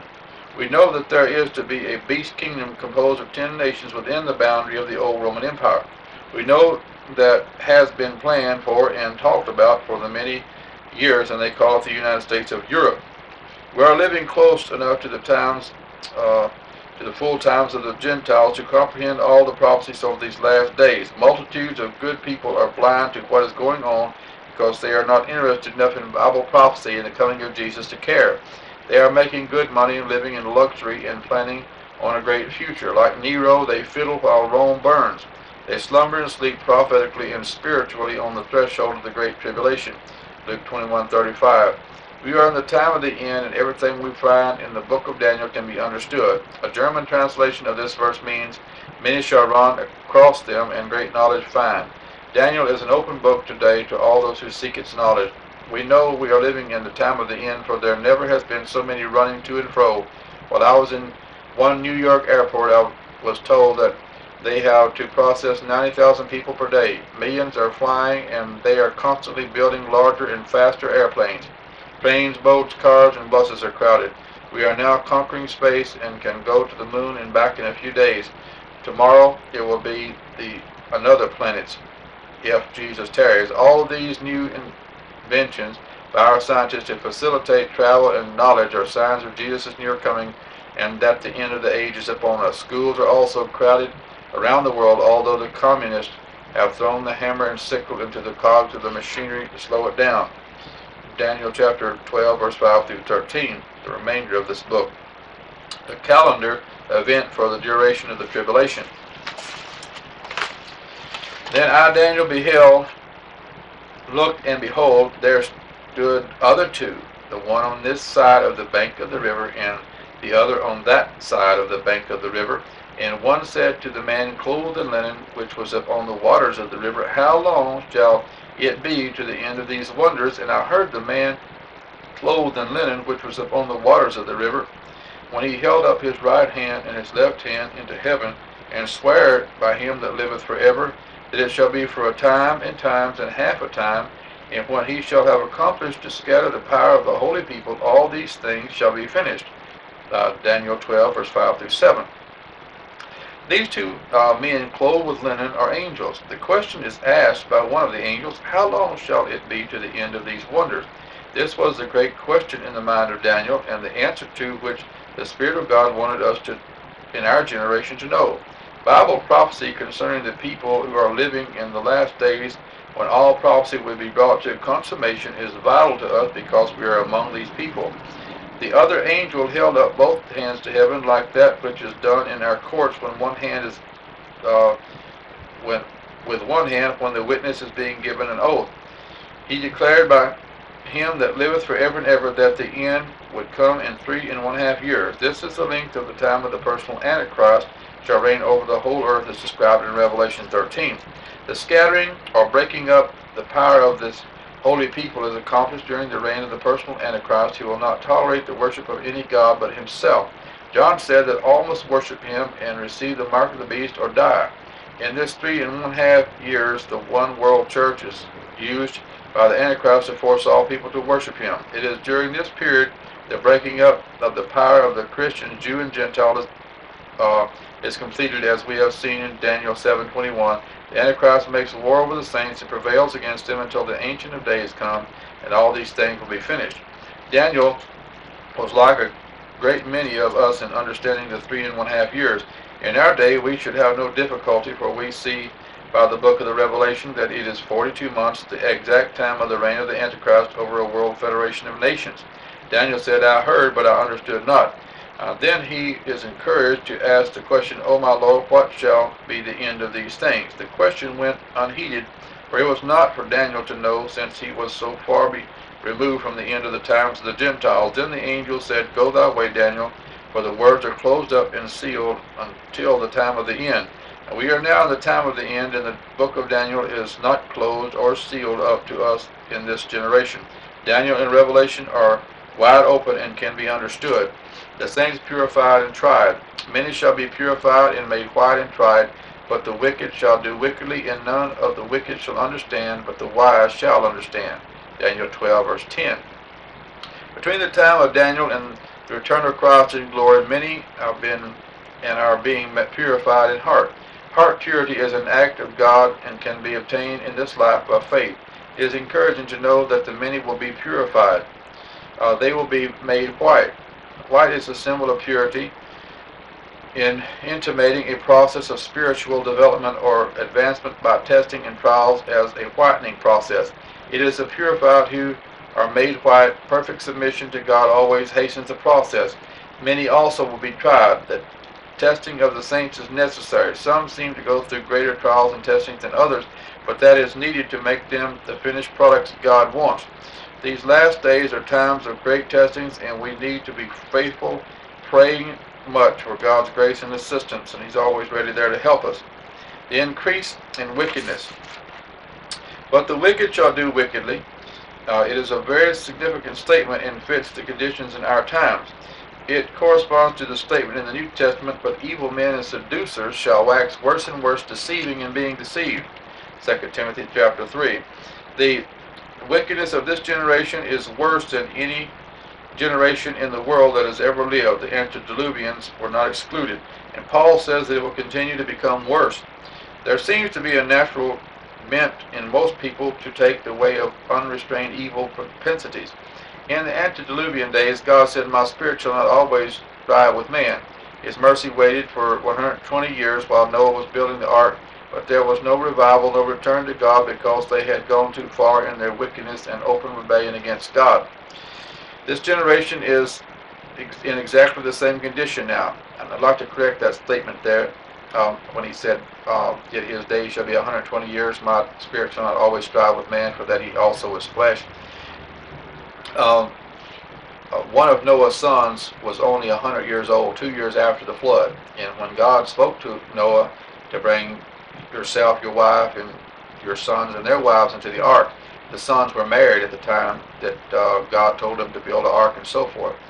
And 2 years after the flood, one of his sons was only 100 years old, so it couldn't have taken him 120 years to build the ark, as this people used to take that scripture in that context or that light, which is not true. The restraining influence of the Spirit was withdrawn gradually in Noah's day. The restraint against wickedness today is being gradually taken away. That is why we have so much vice and crime. Lawlessness is at an all-time high, and with rioting, strikes, and bold murder on every corner, we are seeing the very fulfillment of these prophecies. This increase in wickedness was to come in the last days, when the wicked would become more wicked as a result of less restraint against sin. Now, the Holy Ghost, is being God, will never be taken out of the world during the tribulation, but He will be and is gradually being taken out of the way. A Christian with any degree of spiritual perception can see that evil men and seducers are becoming worse and worse. All this wickedness shall exist in the last days as a sign of Jesus' near coming. None of the wicked shall understand, but the wise shall understand. None is comprehensive. None of our rulers, politicians, apostate church leaders have the slightest idea that they are the tools of Satan to bring into existence and promote the program of the personal Antichrist, and that they are actually in rebellion against God just as much as or more than they were in the leaders in the days of Noah. They do not understand their position in this end-time panorama, nor is any able to get the truth of the Bible prophecy to them. Not only they do not understand, but they do not want to understand. Multitudes of religious people today are supporting and fervently promoting the programs of the Antichrist, which are now in process of organization. These people also have to be classed with the wicked and who do not understand, but the wise shall understand. Since the Bible makes such a distinct line of demarcation between those two classes of people, the wise and the wicked, I'm going to stick to the Bible.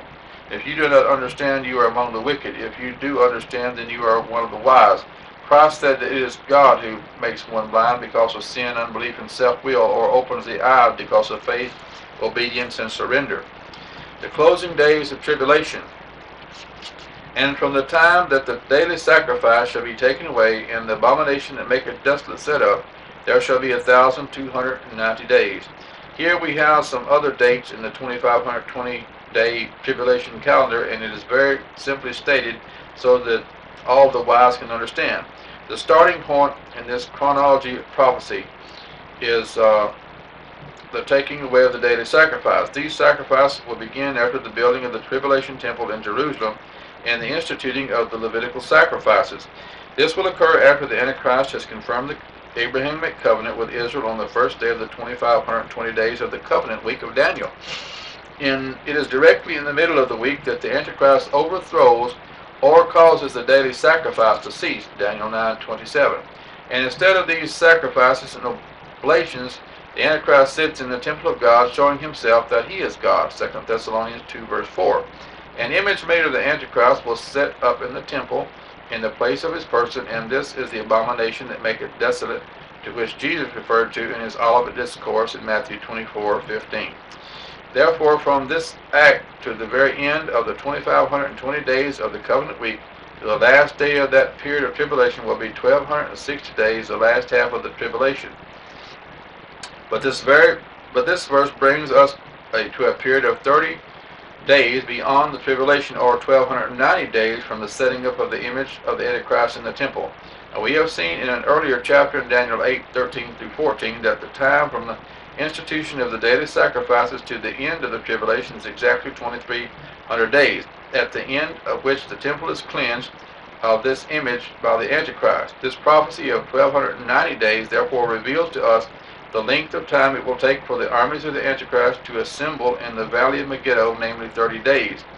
Zealous Jews will cast the image out of the temple with the purpose of cleansing it ceremonially and commencing again the sacrifices to the Lord, but this is prevented by the gathering of all nations to the battle of Armageddon. We're going to read that in Zechariah chapter 12, verse 2 through 4, and also chapter 14, verse 1 through 3, or 1 through 5, or whatever. The burden of the word of the Lord for Israel, saith the Lord, which stretcheth forth the heavens, and layeth the foundations of the earth, and which formeth the spirit of man within him. Behold, I will make Jerusalem a cup of trembling unto all the people round about, when they shall be in siege both against Judah and against Jerusalem. And in that day will I make Jerusalem a burdensome stone for all people. All that burden themselves with it shall be cut in pieces, though all the people of the earth be gathered together against it. And then Zechariah 14, 1 through 3. Behold, the day of the Lord cometh, and thy spoil, talking about Israel here, shall be divided in the midst of thee. For I will gather all nations against Jerusalem to battle, and the city shall be taken, and the houses rifled, and the women ravished. And half of the city shall go forth into captivity, and the residue of the people shall not be cut off from the city. Then shall the Lord go forth and fight against those nations, as when he fought in the day of battle. And that's when his feet are going to come back, and he's going to come back, and his feet are going to stand at the mount, upon the Mount of Olives. Glory to God. Verse 12, blessed is he that waiteth and cometh to the 1,305 and 30 days, which is 1,335 days. This is 75 days, 30 plus 45 days, beyond the complete end of the 7-year period to the time of blessedness.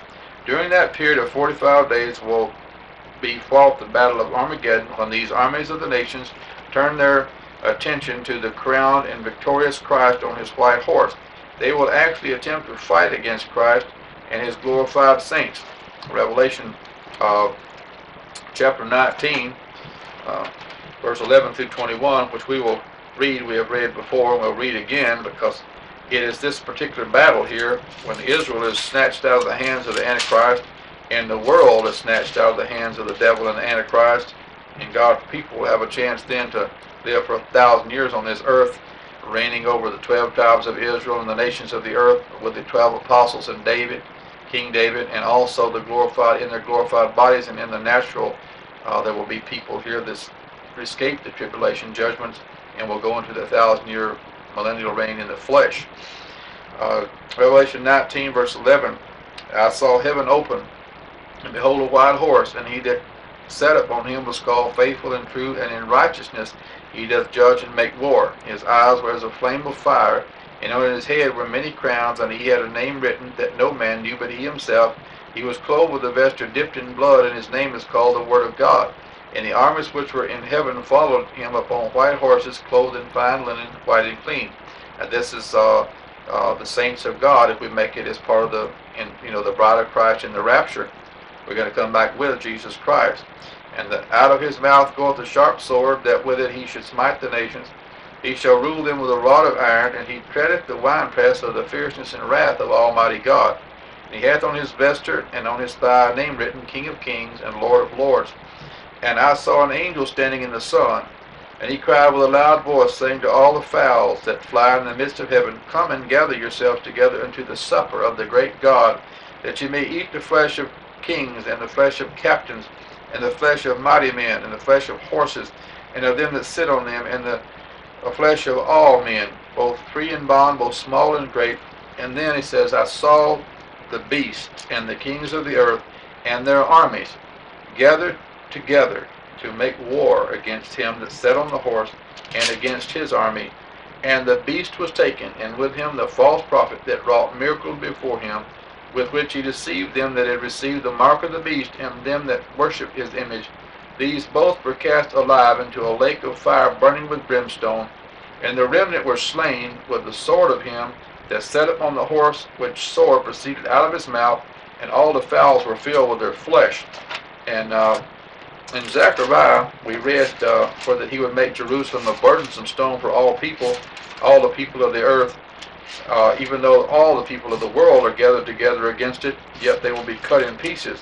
And according to Revelation 19:11 through 21, we see that all these fowls in the midst of heaven, all these different buzzards and birds and whatever, God calls these to eat these, pick the bones and pick the flesh off of the people that come against him at the Battle of Armageddon. And we're going to read about that back in Zechariah chapter 12, and we're going to read starting at verse 4. In that day, saith the Lord, I will smite every horse with astonishment, and his rider with madness.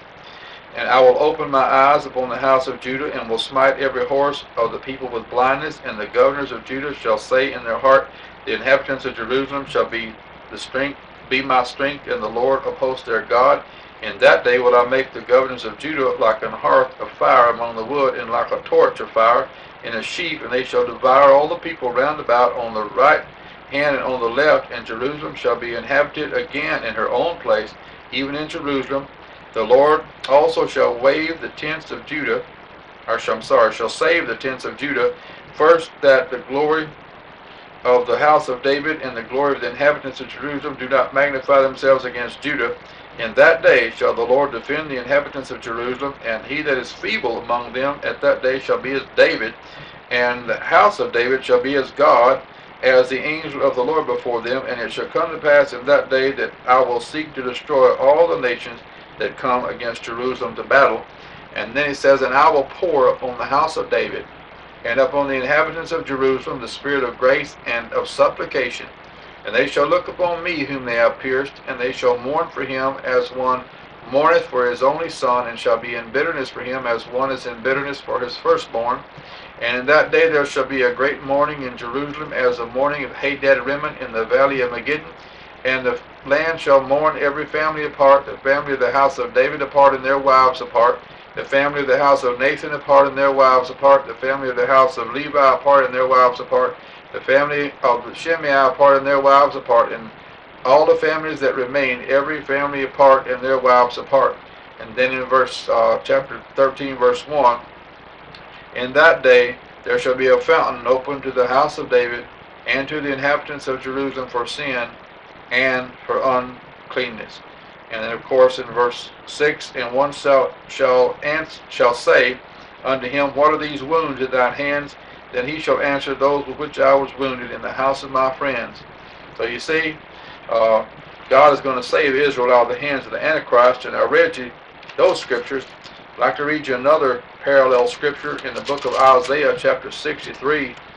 It's a very beautiful scripture where that God comes back after fighting this great battle. And he means business, church. Glory to God. Elokumenisha, Kabbalah Sadira. Who is this that cometh from Edom, with dyed garments from Basra? This that is glorious in his apparel, traveling in the greatness of his strength. And then God answers and says, I that speak in righteousness, mighty to save. Wherefore art thou red in thine apparel, and thy garments like him that treadeth in the wine fat? I have trodden the winepress alone, and of the people there was none with me. For I will tread them in my anger, and trample them in my fury. And their blood shall be sprinkled upon my garments, and I will stain all my raiment. For the day of vengeance is in my heart, and the year of my redeemed is come, And I looked that there was none to help, and I wondered that there was none to uphold. Therefore my own arm brought salvation unto me, in my fury it upheld me. And I will tread down the people in my anger, and make them drunk in my fury, and I will bring down their strength to the earth. Glory to God. You see there that God's coming back, and he's going to snatch the people of God out of the hands of the Antichrist and cast the devil, the false prophet, put the false prophet and the Antichrist himself into the lake of fire for eternity, and put the devil in the bottomless pit for 1,000 years. Glory to God. Thank you, Jesus. They would actually fight against Christ up on his white horse. And, of course, as we've seen through these scriptures right here, it's not going to do them any good to fight against the great Jesus Christ as he comes out of heaven on his white horse with all of his saints. He's going to stain all of his clothes with the blood and trample them in his fury. According to Revelation chapter 14, verse 18 through 20, it says, And another angel came out of the temple which is in heaven, he also having a sharp sickle. And another angel came out from the altar which had power over fire, and cried with a loud cry to him that had the sharp sickle, saying, Thrust in thy sharp sickle, and gather the clusters of the vine of the earth, for her grapes are fully ripe. And the angel thrust in his sickle into the earth, and gathered the vine of the earth, and cast it into the great winepress of the wrath of God. And the winepress was trodden without the city, and blood came out of the winepress, even unto the horse bridles, by the space of 1,600 furlongs, or about approximately 200 miles. Thank God. Hallelujah. Glory to God. Multitudes will be slain who are not in that army. They will be killed by the last great global earthquake, in which every wall shall fall to the ground, and every wall and every skyscraper and home in the world will fall to the ground. Revelation chapter 16, verse 17 through 20. Listen to this. Glory to God. And the seventh angel poured out his vial into the air, and there came a great voice out of the temple of heaven from the throne, saying, It is done. This talent weighs about 114 pounds apiece. And there were voices, and thunders, and lightnings, and there was a great earthquake, such as was not since men were upon the earth, so mighty an earthquake and so great. And the great city was divided into 3 parts, and the cities of the nations fell, and great Babylon came in remembrance before God, to give unto her the cup of the wine of the fierceness of his wrath. And every island fled away, and the mountains were not found. And there fell upon men a great hail out of heaven, every stone about the weight of a talent. And men blasphemed God because of the plague of the hail, for the plague thereof was exceeding great. According to this gentleman here, Mr. Finest Jennings Dake, that's about 114 pounds. Could you imagine things like that falling out of heaven on the earth and hitting people on the head? When it comes a great hailstorm, it beats cars up and butchers crops and everything like that. There's something weighing as much as 114 pounds falling out of heaven all that distance and hitting people on the head. It will be major destruction. And that's exactly what's going to happen in the book of Revelation. I'm going to turn to Revelation chapter 6, verse 12 through 17, and see an exact parallel of what's happening here. And I beheld when he had opened the 6th seal, and lo, there was a great earthquake, and the sun became black as sackcloth of hair, and the moon became as blood, and the stars of heaven fell unto the earth, even as a fig tree casteth her untimely figs when she is shaken of a mighty wind. And the heaven departed as a scroll when it is rolled together, and every mountain and island were moved out of their places. And the kings of the earth, and the great men, and the rich men, and the chief captains, and the mighty men, and every bondman, and every free man hid themselves in the dens and in the rocks of the mountains, and said to the mountains and rocks, Fall on us, and hide us from the face of him that sitteth on the throne, and from the wrath of the Lamb, for the great day of his wrath is come, and who shall be able to stand? I'd like to turn to Ezekiel chapter 39, verse 17 through 20, and give you another insight of this great earthquake. Ezekiel chapter 39, verse 17 through 20. Thank God. And thou, son of man, thus saith the Lord God, speak unto every feathered fowl. It's the same thing we read in Revelation chapter 19, verse 11 through 21 a while ago about the battle of Armageddon. and to every beast of the field, assemble yourselves and come and gather yourselves on every side to my sacrifice that I do sacrifice for you, even a great sacrifice upon the mountain of Israel, that ye may eat flesh and drink blood. Ye shall eat the flesh of the mighty men of the mighty, and drink the blood of the princes of the earth, the rams of lambs, and of goats, of bullocks, and of all the fatlings of Bashan. And ye shall eat till ye be full, and drink blood till ye be drunken of my sacrifice which I have sacrificed for you. Thus ye shall be filled at my table with horses and chariots and mighty men, with all men of war, saith the Lord God. Glory to God. You see, that's some powerful reading there. It's exactly what's going to happen. So if you don't have the baptism of the Holy Ghost, speaking with tongues, as the Spirit of God gives the utterance, and you don't believe in the great oneness of God, and you haven't been baptized in water in the name of Jesus Christ, my friend, I urge you, while it is time, to run to the rock of ages and hide yourself, as it were, for a moment until his indignation be overpassed. Because the only way that you and I will ever make it into the glorious world with the redeemed is if we repent of our sins and turn to God with our whole heart and be baptized in water in the name of Jesus Christ. Not saying Father, Son, Holy Ghost as the traditional world people do, but do it like the apostles did it, because the name of Jesus Christ is a strong tower, the righteous runneth into it and are safe. And neither is there salvation in any other, for there is none other name under heaven given among men whereby we must be saved. Whatsoever you do in word or in deed, do all in the name of the Lord Jesus. So we need to get baptized in the name of Jesus Christ, not to please the preacher, but the Bible says in Acts 2:38, it is for the remission of sins, and the precious gift of the Holy Ghost with the evidence of speaking in tongues is very vital to our soul. Glory to God. Ezekiel chapter 38, verse 20. So that the fishes of the sea, and the fowls of the heaven, and the beasts of the field, and all creeping things that creep upon the earth, and all the men that are upon the face of the earth shall shake at my presence, and the mountains shall be thrown down, and the steep places shall fall, and every wall shall fall to the ground. Hallelujah. That's some powerful reading. So great is the slaughter at Armageddon that in the last gigantic earthquake, that this prophecy simply declares that blessed is he who is left alive to go into the millennial reign under Christ. The judgments of the nation in Matthew chapter 25, verse 31 through 46, where Christ sits upon his throne, will bring to an end all who are not worthy, and prepared among men to go into the glorious reign of Christ.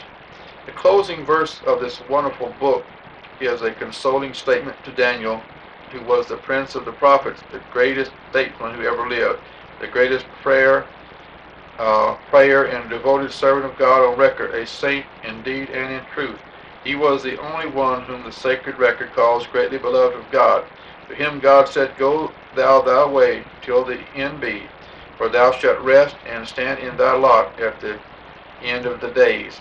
As individuals, we shall stand in our lot at that same time, in our position in the glorious kingdom, to be according to our faithfulness to God and to all things during our life on this earth from the time God saved us.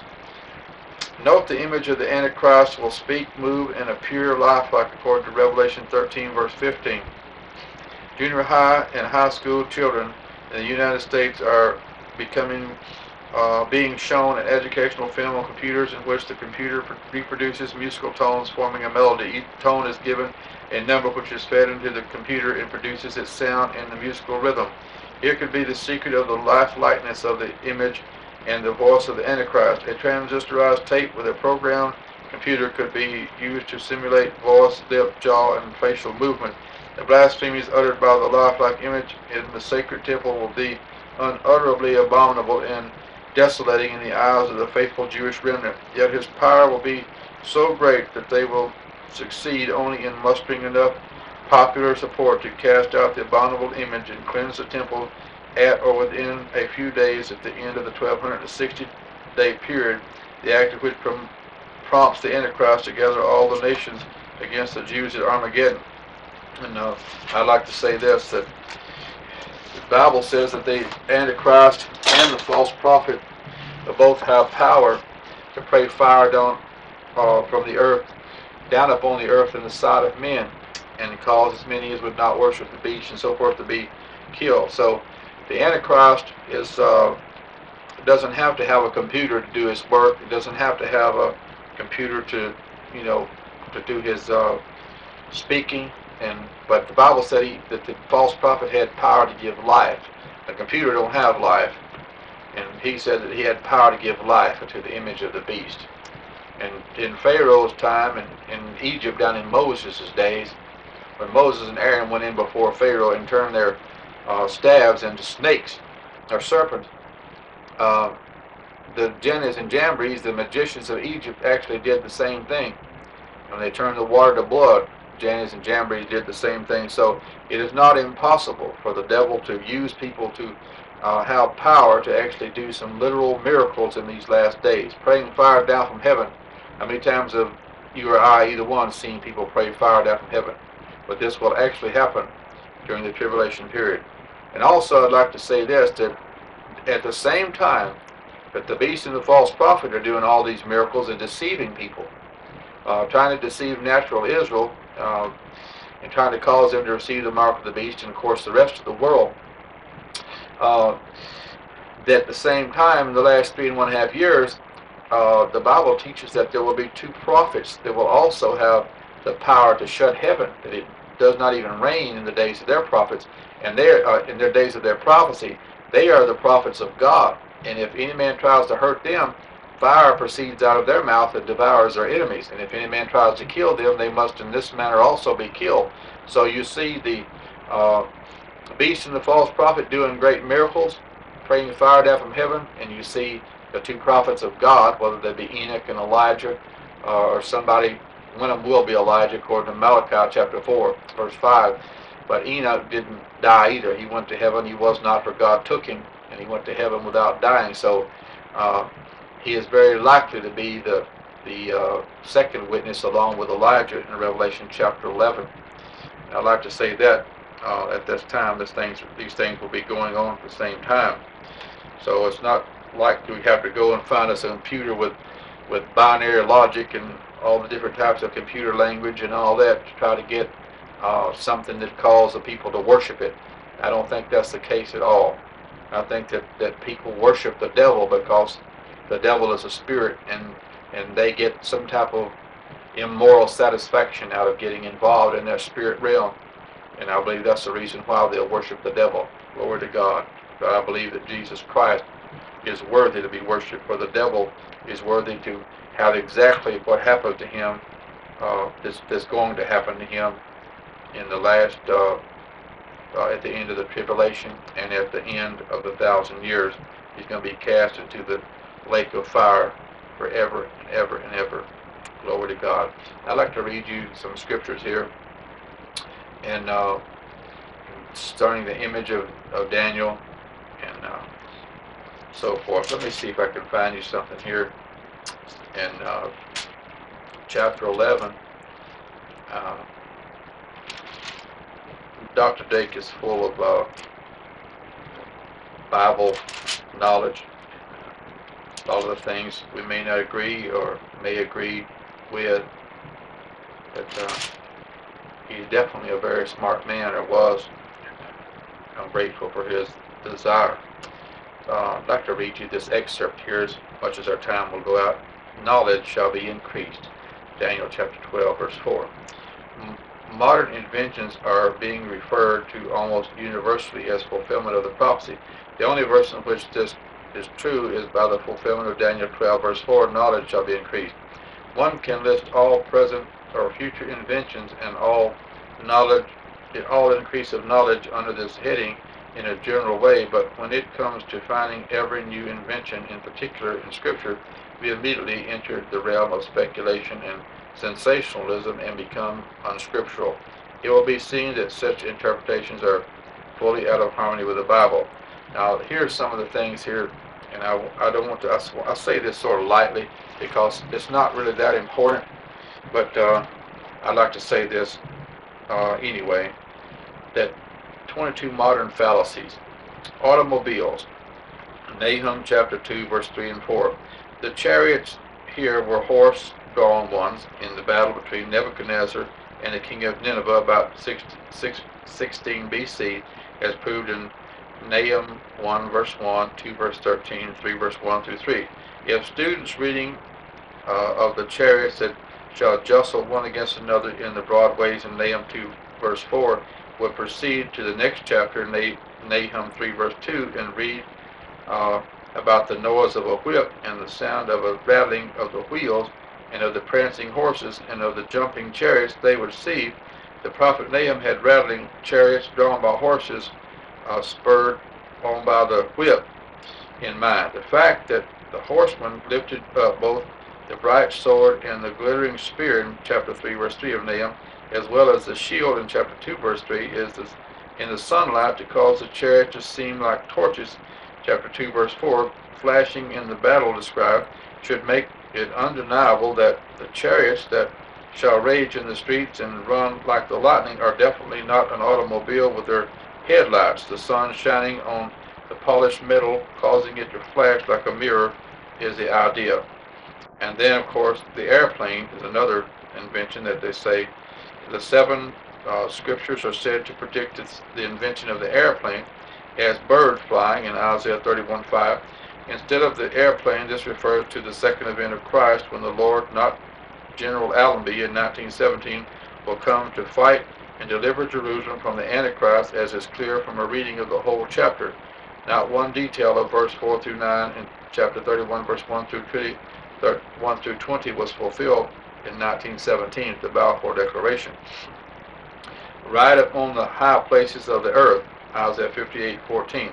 This is a figure of blessing in material things and not a reference to riding in airplanes. If planes are meant, then Israel had them then when they came out of Egypt, for the same figure is used in Deuteronomy 32 verse 13 and chapter 33 verse 29.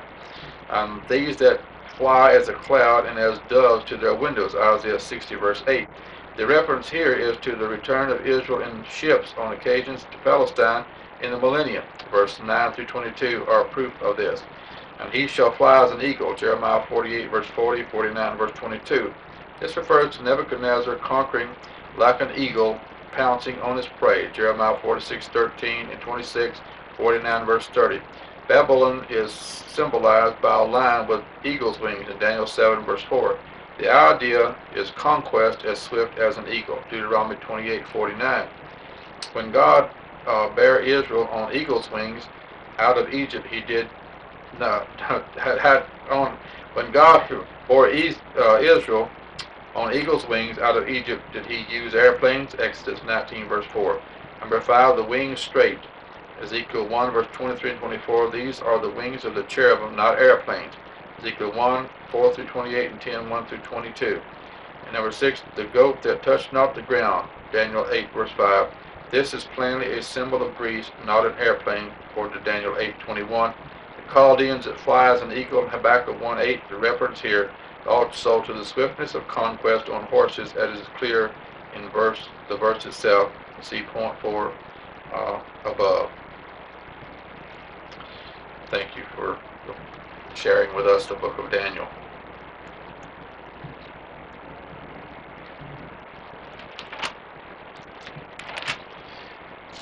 Thank you, Lord.